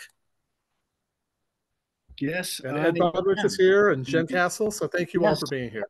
Thank you, Mr. Chair, and I think I will just introduce our contract lobbyists, Ed Bowditch and Jennifer Castle, and turn it over to them and maybe see first if Doug has any comments as well. Mr. Chairman, thank you, Rich. I actually don't, but we thought it'd be a good idea just to give you all kind of a debrief on the special session, because I'm not quite sure I fully understand exactly what happened in the session, but also give you kind of a preview of going into this, what we all know is going to be a very busy session again, most notably around housing, land use, transportation, that nexus. So please, Ed, Jen, take it away. All right. Thank you, everybody. Good evening. Happy holidays. Jumping right in here. So Jennifer and I will give you a brief summary of what happened a month ago during the special session, and then talk a little bit about what's likely to come up in 2024. At this point, we know some things that will be coming down the pike in 2024, but it's more concepts than specifics for 2024. But just to review what happened last month, the legislature was in session for 4 days. The governor is the one who can call the special session and dictate the agenda. The governor called everybody into special session. They ended up passing 3 bills of note, summarize here. First one is the property tax relief. After the failure of Prop HH, the governor wanted to do something to try and address the rising home values and try and mitigate the resulting property tax increases that people will be paying in 2024. So the legislature passed a bill that will slightly reduce the residential assessment rate. And remember, the residential assessment rate is basically that share of your house or your lodging property where you live, that share of your house that's subject to taxation. So really, you were only going to pay 6.765% of your house was subject to tax. Now it's down to 6.7%. In addition to that, there is a flat value exemption of $55,000 for each residential property. So that obviously is a much bigger impact if you live in a very much lower income community. There are some communities way out in eastern Colorado where the houses aren't all that expensive, and you take $55,000 out of the value and make it not subject to tax, that's a big deal. It's an assist here in town where our houses are much, much larger, much more valuable. The deadlines for the local governments to calculate their mill levies have been moved back, and all of these things only apply to the 2023 tax year when your taxes are paid in 2024. So it's just a one-year change, and then the legislature is directed to come up with the next plan. And they will do that through the next bill that was passed. They created a property tax task force, which is a 19-member task force. You have representatives from local governments, statewide organizations. There's an assessor, some county commissioners. The mayor of Broomfield is on there, 4 legislators, business folks. They had their first meeting today. Once the new year rolls around, they're going to be meeting every 2 weeks until March 15th. And they are to report back to the legislature on possible property tax modifications. Their charge is not limited to statutory measures. They can come back and say, we recommend, I'm just going to make this up, modifying something from the special session, carrying it forward another year, and we recommend the legislature consider putting a constitutional measure on the ballot. They are pretty open-ended in what they can recommend back to the legislature. One other bill we just wanted to mention, Tabor is always of interest to everybody. A year ago, we all got checks sent to our homes. This year, they're not going to send checks out, but they did make the Tabor refunds flat for 2023. So when you fill out your 2023 taxes on April 14th of 2024, you will have an automatic credit of $800 per person.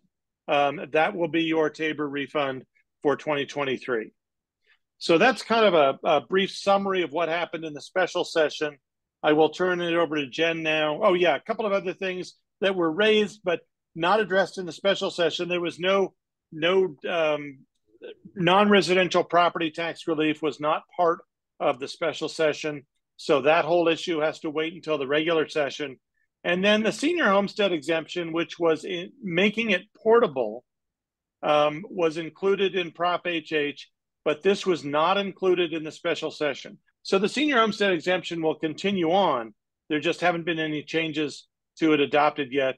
But again, that can come up in the 2024 session. Yep. Thank you, Ed. Good evening, everyone. So to continue on and discuss a little bit about what we expect for the 2024 session, and of course, this is certainly not an exhaustive list of all legislation that we expect or all issues to come up or whatnot. But certainly we are aware of some things that are coming. To set the stage a little bit, just to give, kind of refresh everyone's memory of what the composition of the legislature looks like. The General Assembly is going to start January 10th this year. It starts a little bit later. It's a Wednesday. It's going to go 120 days per the Constitution, so they can break before May 8th, but they most likely will not. And then the composition, you can see the breakdown in the House and the Senate. These are not changing from the 2023 session. So we will continue to have a supermajority in the House and close to a supermajority in the Senate. And then the governor is a Democrat. So we are operating under the Democratic trifecta. We continue to have more and more diversity down at the Capitol. It's the most diverse legislature that we have seen. And then want to note that we do have 3 new members of the legislature that are going to be brand new in 2024. And, this has happened because of certain vacancies that have popped up. Some of you may have heard that recently within the past couple of weeks, I think the most recent one was yesterday or a couple days ago, there have been a couple of House members that have resigned. So we're going to see 2 brand new members that have not even been announced as of yet that are going to come into the 24 session. Also, we still have the 34 new members that we saw after the election of 2022. They're going to be entering their second year. So they'll have some experience under their belt. They kind of know a little bit more of what to expect, no deadlines, those kind of things. But still, still fresh to the process. And having those 34 new members, Ed and I always like to say it certainly can be a challenge. That is a third of the legislature. But really, we like to see it as an opportunity. To engage with legislators, to get to know them, to really talk through a lot of DRCOG issues with them as well. So that's the makeup. Some themes, and these are themes that we've seen over the past couple of sessions. Social justice issues continue to be a main theme that we're seeing. That certainly resonates more in the House than it does in the Senate. There has been some partisan discourse. What Ed, of course, did not mention from the special session is that there were a lot of disagreements. To put it in a polite way, but both parties in both chambers, some of whom, behaved badly. So we are going to see a lot of discourse coming into this session. Of course, it is going to be an election year in 2024, but considering that you had members of the same party suing each other earlier this summer, that kind of sets the tone a little bit as things move forward for 2024. So we expect some things to not be pleasant, I suppose, if you will. And then kind of continuing on with that theme of it being an election year, we're going to see a lot of party line votes, which we did see in 2023. There were some instances where some legislators did peel off from their parties and cross to join the other side. But I imagine that will be more limited here in the 2024 session. Some of the issue areas where we expect some focus, certainly the state budget. the state budget this year is not going to be as generous or flush as it has been the last few years. The federal COVID relief dollars are basically exhausted. The state is constrained by its TABOR limit. That's per the Constitution. We continue to have TABOR refunds. Great time to be a taxpayer because you're going to continue to get refunds for a few years. But the state's budget will be constrained. There are more and more tax credits that are being suggested.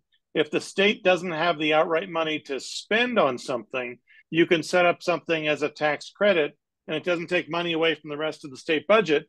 It just reduces the TABOR refund. So we'll see tax credits in low-income housing, historic preservation, and commercial building conversion into housing. Last few years, we've seen a strong focus on renters' rights. That is the ability, restricting when people can evict renters and other things like that. There will be bills to make the senior homestead exemption portable. We've seen those in the last few years. My guess is they will have a very strong chance of passing this year. As was mentioned before, there's a focus on pedestrian safety, and there will be a bill that's coming out of the interim committee on a vulnerable road users fee. So anybody who owns a car or truck that is not a very light car will pay a new fee. That would go to a TABOR enterprise, raise about $20 million, and the money would go back to the local governments where the fee came from for pedestrian safety improvements. This would be limited to the 11 largest, most populous counties in Colorado. That bill will be introduced. And then, of course, as Jen said, there'll be a number of messaging bills around guns, rent control, and so on that are kind of put out there. Sometimes they know they're going to pass, sometimes they know they're not going to pass, but they just want to get people on the record. Thank you, Ed. And then, of course, we've got the governor's land use proposal bills. With the defeat of his big land use affordable housing bill, Senate Bill 213, which I know most of us remember that conversation from last legislative session. The governor has taken a new tactic this session. He is planning on breaking up that bill into smaller pieces. He's going to focus on 3 main areas, those listed here on the screen. And he's doing a lot more stakeholder engagement. He is reaching out to local governments, to other stakeholders as well too, to really get some feedback. Now, I think it can be said that there is still a lot to be discussed around all 3 of these bills, especially as it relates to potential mandates. And I hate to use the M word, but I know we're all a little bit hesitant with that. But there are some things some conversations that need to happen around this. And I know details are still being fleshed out. I haven't seen bill drafts on these bills as of yet. But again, as I mentioned, the governor's office and the legislators who are running these bills are doing some great stakeholder work. So the first bill that the governor is going to focus on strategic growth. So he's planning on introducing a bill that's really going to try to align the state with regional and local housing plans, while trying to be able to plan for water mitigation, water usage, displacement, those kind of things as it relates to developing comprehensive plans, for local governments and for regions. And then the accessory dwelling units bill, or ADUs. Essentially, they're going to create a program that will likely be an opt-in, where local governments can opt into the program. And if a local government does opt in, then they have access to certain financing. From what I have seen so far, that financing is going to look at 2 different things. One, there's going to be some incentives for homeowners to build ADUs. And then there's also going to be some incentives to local governments to reduce certain restrictions, zoning requirements, reduce tap fees or certain other fees that come along with building ADUs, and provide those incentives to local governments. So there's a big financing piece to the ADU bill. And then the last bill, which really is still being fleshed out. DRCOG has certainly been a main stakeholder in this bill, and we're continuing to have conversations with the governor's office and with legislators on this one. This is the TOC bill, the Transit-Oriented Communities Bill, which is aiming to increase density in urban centers and neighborhood centers, and kind of creating a slate of certain strategies for local governments to adopt, to try to really build more housing around transit areas, whether that transit is, perhaps it could be RTD, it could be, buses, it could be anything. The governor's office has committed to sending additional dollars to transit so that transit can also be further developed in this, so that there's reliable and affordable transit options for these communities that are building housing or that have housing currently in place. So again, this is kind of the governor's big strategy. He is dedicating a lot of dollars to this. As Ed mentioned, most of this is going to be with tax credits. I believe he's putting 10 million into strategic growth. Accessory dwelling units, I believe, has 16 to 18 million attached to it, and the TOCs has about 65 million, I believe. They're going to expand the LIHTC tax credit and then create a sub-tax credit within LIHTC that is going to be focused specifically on transit. So there will be some incentives, some dollars that go to these three main proposals. I will note that these are not going to be all the housing land use bills that we will see. There's going to be others. Probably some that will do other things that 213 did from last year, as well as maybe create some new strategies or ideas for housing as well too. So housing is going to be a big issue for 24, but we do know these are the governor's main focuses for the 23 session. And did somebody have a question? I thought I had heard somebody come off mute. We're happy to keep going, but I didn't want to interrupt anyone. So Chair Conklin, I didn't know if anyone... I would say keep going. Okay, great. One of the other major priorities we're working on, and Jennifer and Rich and I started working on this, I think last March, is trying to get an increase in the state funding for senior services line item. So the board talked maybe an hour ago about the importance of keeping seniors in their homes and providing senior services. The state funding for senior services line item has not changed since fiscal year 18-19. Now, remember, we had the pandemic in there that upset the whole budget apple cart, but we're doing a lot of advocacy over the summer, meeting with JBC members, meeting with their staff on multiple occasions, and our request is a $5 million increase. Right now, that line item gets, I think, about $18.5 million, so this would be a significant increase. And as I said earlier, the budget is not rosy this year, so $5 million is a stretch, but that's our goal. And the figure setting for this will likely be in February. So that's what we're working towards. And with that, I think, Jennifer, if I'm not mistaken, did we have more? Yeah. Well, we have just kind of a looking ahead slide just to talk a little bit about, kind of what we expect, not only the session, but moving forward, and just kind of some things that are hanging above our heads. Again, kind of this increased discord in the legislature. How is that going to play out this year? We've already had those two legislators who have resigned, specifically citing one of whom cited low pay, but both of whom cited that it's just kind of a toxic, and I put that in quotes, environment at the Capitol. So what does that look like? We continue to see the rise of advocacy organizations down at the Capitol, certainly, which can be a great thing. But oftentimes they are not the ones that have to implement certain programs or that have to worry about funding for certain programs. So, certainly trying to advocate on behalf of local governments, regional entities like DRCOG is becoming a little bit more challenging. It's not, it's not as sexy of an issue as certain issues that advocacy organizations, can lobby for. So we're certainly seeing that tensions with the executive branch, with Governor Polis's Land Use Bill 213 failing last year. That was his first legislative defeat.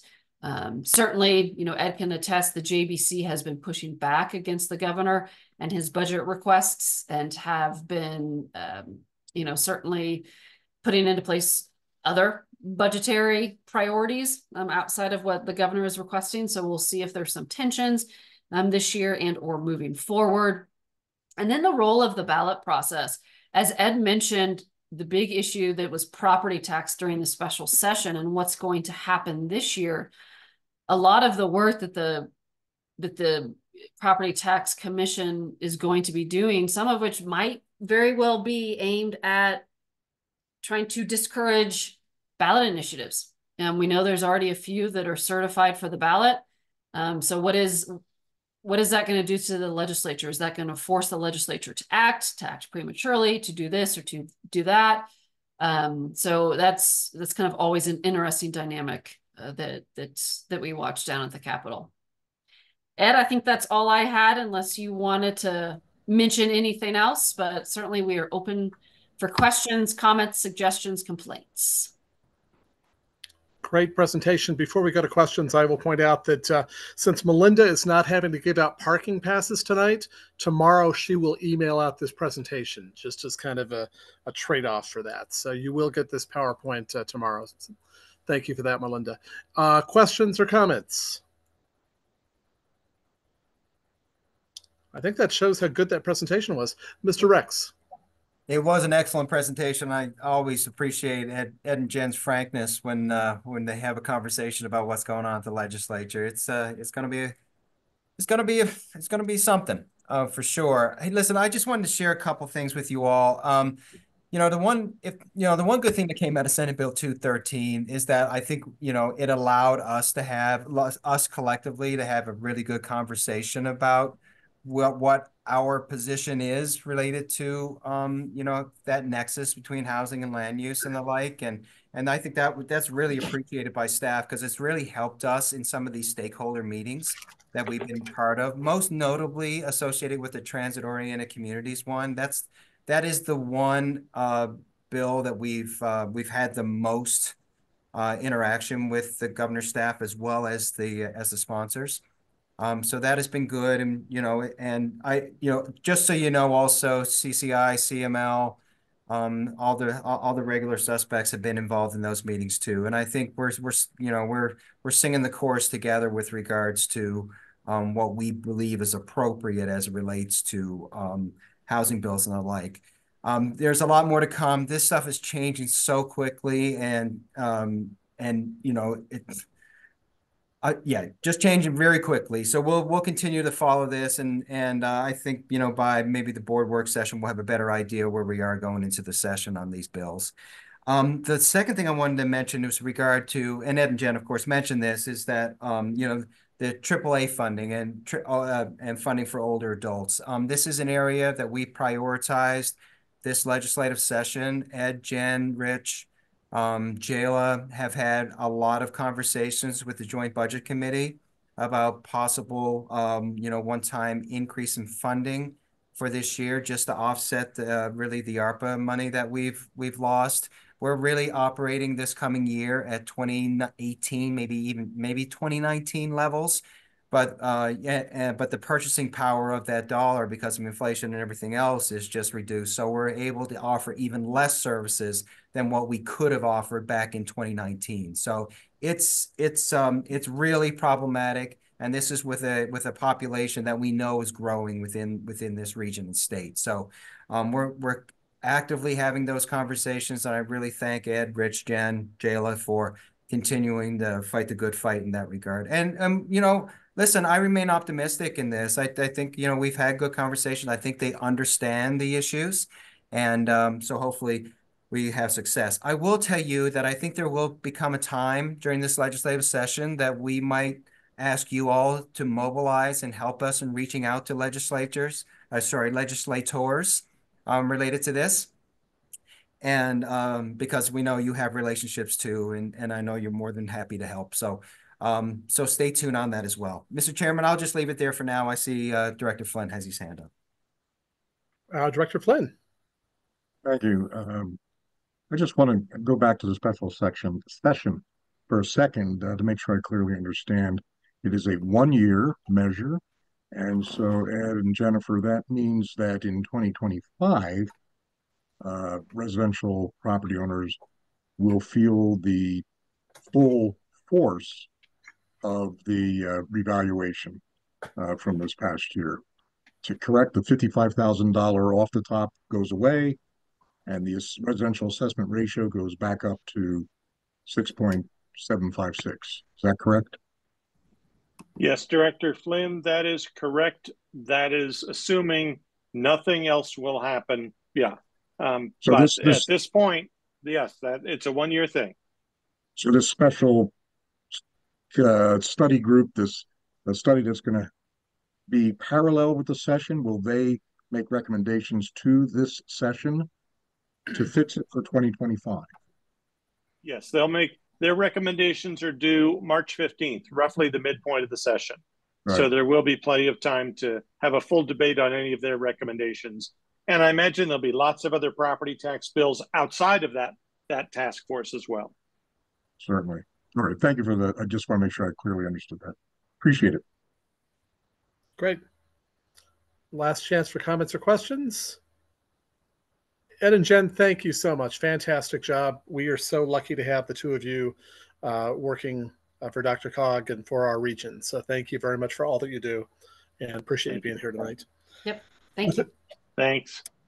With that, we are going to move ahead. Just call to your attention a couple of informational items in your packet: administrative modifications to the 2024-27 TIP and fiscal year 2023 annual listing of obligated projects.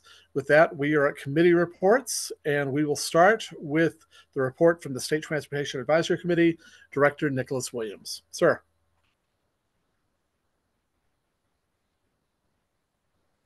Sorry there, little trouble getting off mute. The STAC did not meet this month. No report, sir. Well, that's a nice quick one. Report from Metro Mayor's Caucus, Bud Starker. Just as quick, the caucus hasn't met since we did, so we have no report tonight. Thank you. Well, there you go. Report from the Metro Area County Commissioners, George Teal. Thank you, Chair. Let me pull up my notes real quick.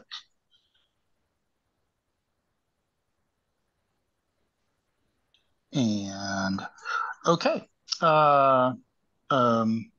At the last meeting of the Metro Area County Commissioners, there was consensus achieved between all members, including the City and County of Denver, that Denver is no longer consider itself a sanctuary city, and that none of the other counties consider themselves sanctuary counties in terms of federal immigration. However, it was noted by the mayor's office that Denver would still need to repeal a 2017 law in order for that to be official. Mayor Johnson did continue to emphasize work on partnerships across the metro area counties. The counties did also have a discussion about a new law that will allow counties to set and establish a minimum wage at the county level. And that is largely the hot topics of discussion. That is my report. Thank you very much. Jayla Sanchez-Warren is not here, so she does not have a report from the Advisory Committee on Aging, but I'm going to take just a moment to acknowledge that the ACA lost a star, our region lost a star, when Kathy passed away on December 11th. I knew Kathy before I was in elected office, back when she was a mayor, and I was with a group that was using some of their space for an event. But it was my pleasure, and I think others, to serve on the ACA with Kathy. I think she is an example of just the best type of leader, and we are very sorry to have lost her. She won the John B. Christensen Award in 2019, and her memorial service will be in January. Doug, you did a great job in what you sent out to the board, but I wanted to take a moment and just reflect personally, having served with her on the ACA. So thank you all. Moving ahead to the report from the Regional Air Quality Council, Doug Rex. Thank you, Mr. Chairman, very much. And first of all, thank you, sir, for recognizing the great lady that was Kathy Noon. She was special to us for sure. And I appreciate your comments. Regional Equality Council, we met on December 1st. I'll just mention a couple action items. One was the approval of the 2024 budget and work program. We also took action on proposing some additional regulations as it relates to venting and blowdowns, as well as existing pneumatic controllers for the oil and gas industry. Just looking for a place on the AQCC's calendar to begin that public process. And those were the major highlights. Thank you, sir. Thank you very much. Moving ahead, report from the E470 Authority, Director Mulvey. Hi, yeah, there was a little bit more activity with E470 than in the past few months. At first, there was some very long discussion about the budget. The key points there was an extensive traffic study that's available. A little bit lower usage is projected than had been previously, but it hasn't decreased. It's just a lesser increase. The tolls will remain the same. There's conservative management of the budget. In addition, there was some reporting on the next-gen toll operations, the construction projects, an extension of the large construction highway design project that involves 48th Street right now, and then jurisdictional changes with staff changing as well at E470 internally. It's functioning very well, however, and we welcomed some new people on the board. Thank you. Thank you very much. Moving ahead, report from the Colorado Department of Transportation, Darius Pakbaz.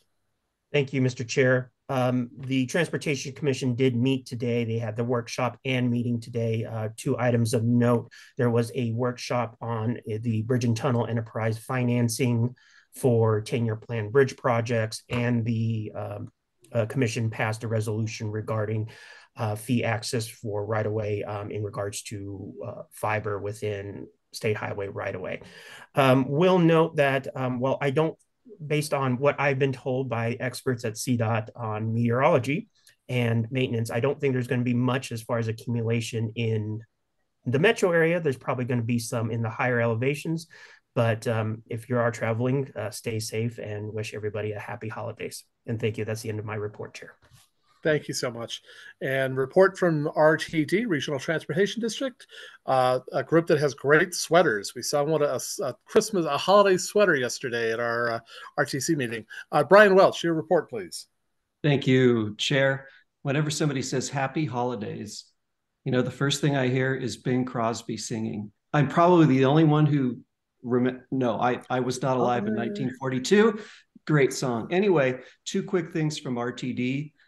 First of all, we are going to have a brand new fare structure that will be implemented on January 1st. You know about that. That was adopted back in July. It has equitable, affordable, and simple fares for everybody. The other thing is Molson Coors will once again support zero fares starting at 7 p.m. on New Year's Eve all the way through 7 a.m. on New Year's Day. That's my report for tonight. Happy holidays from RTD. That is awesome. Thank you very much. Our next workshop is January 3rd. Our next meeting is January 17th.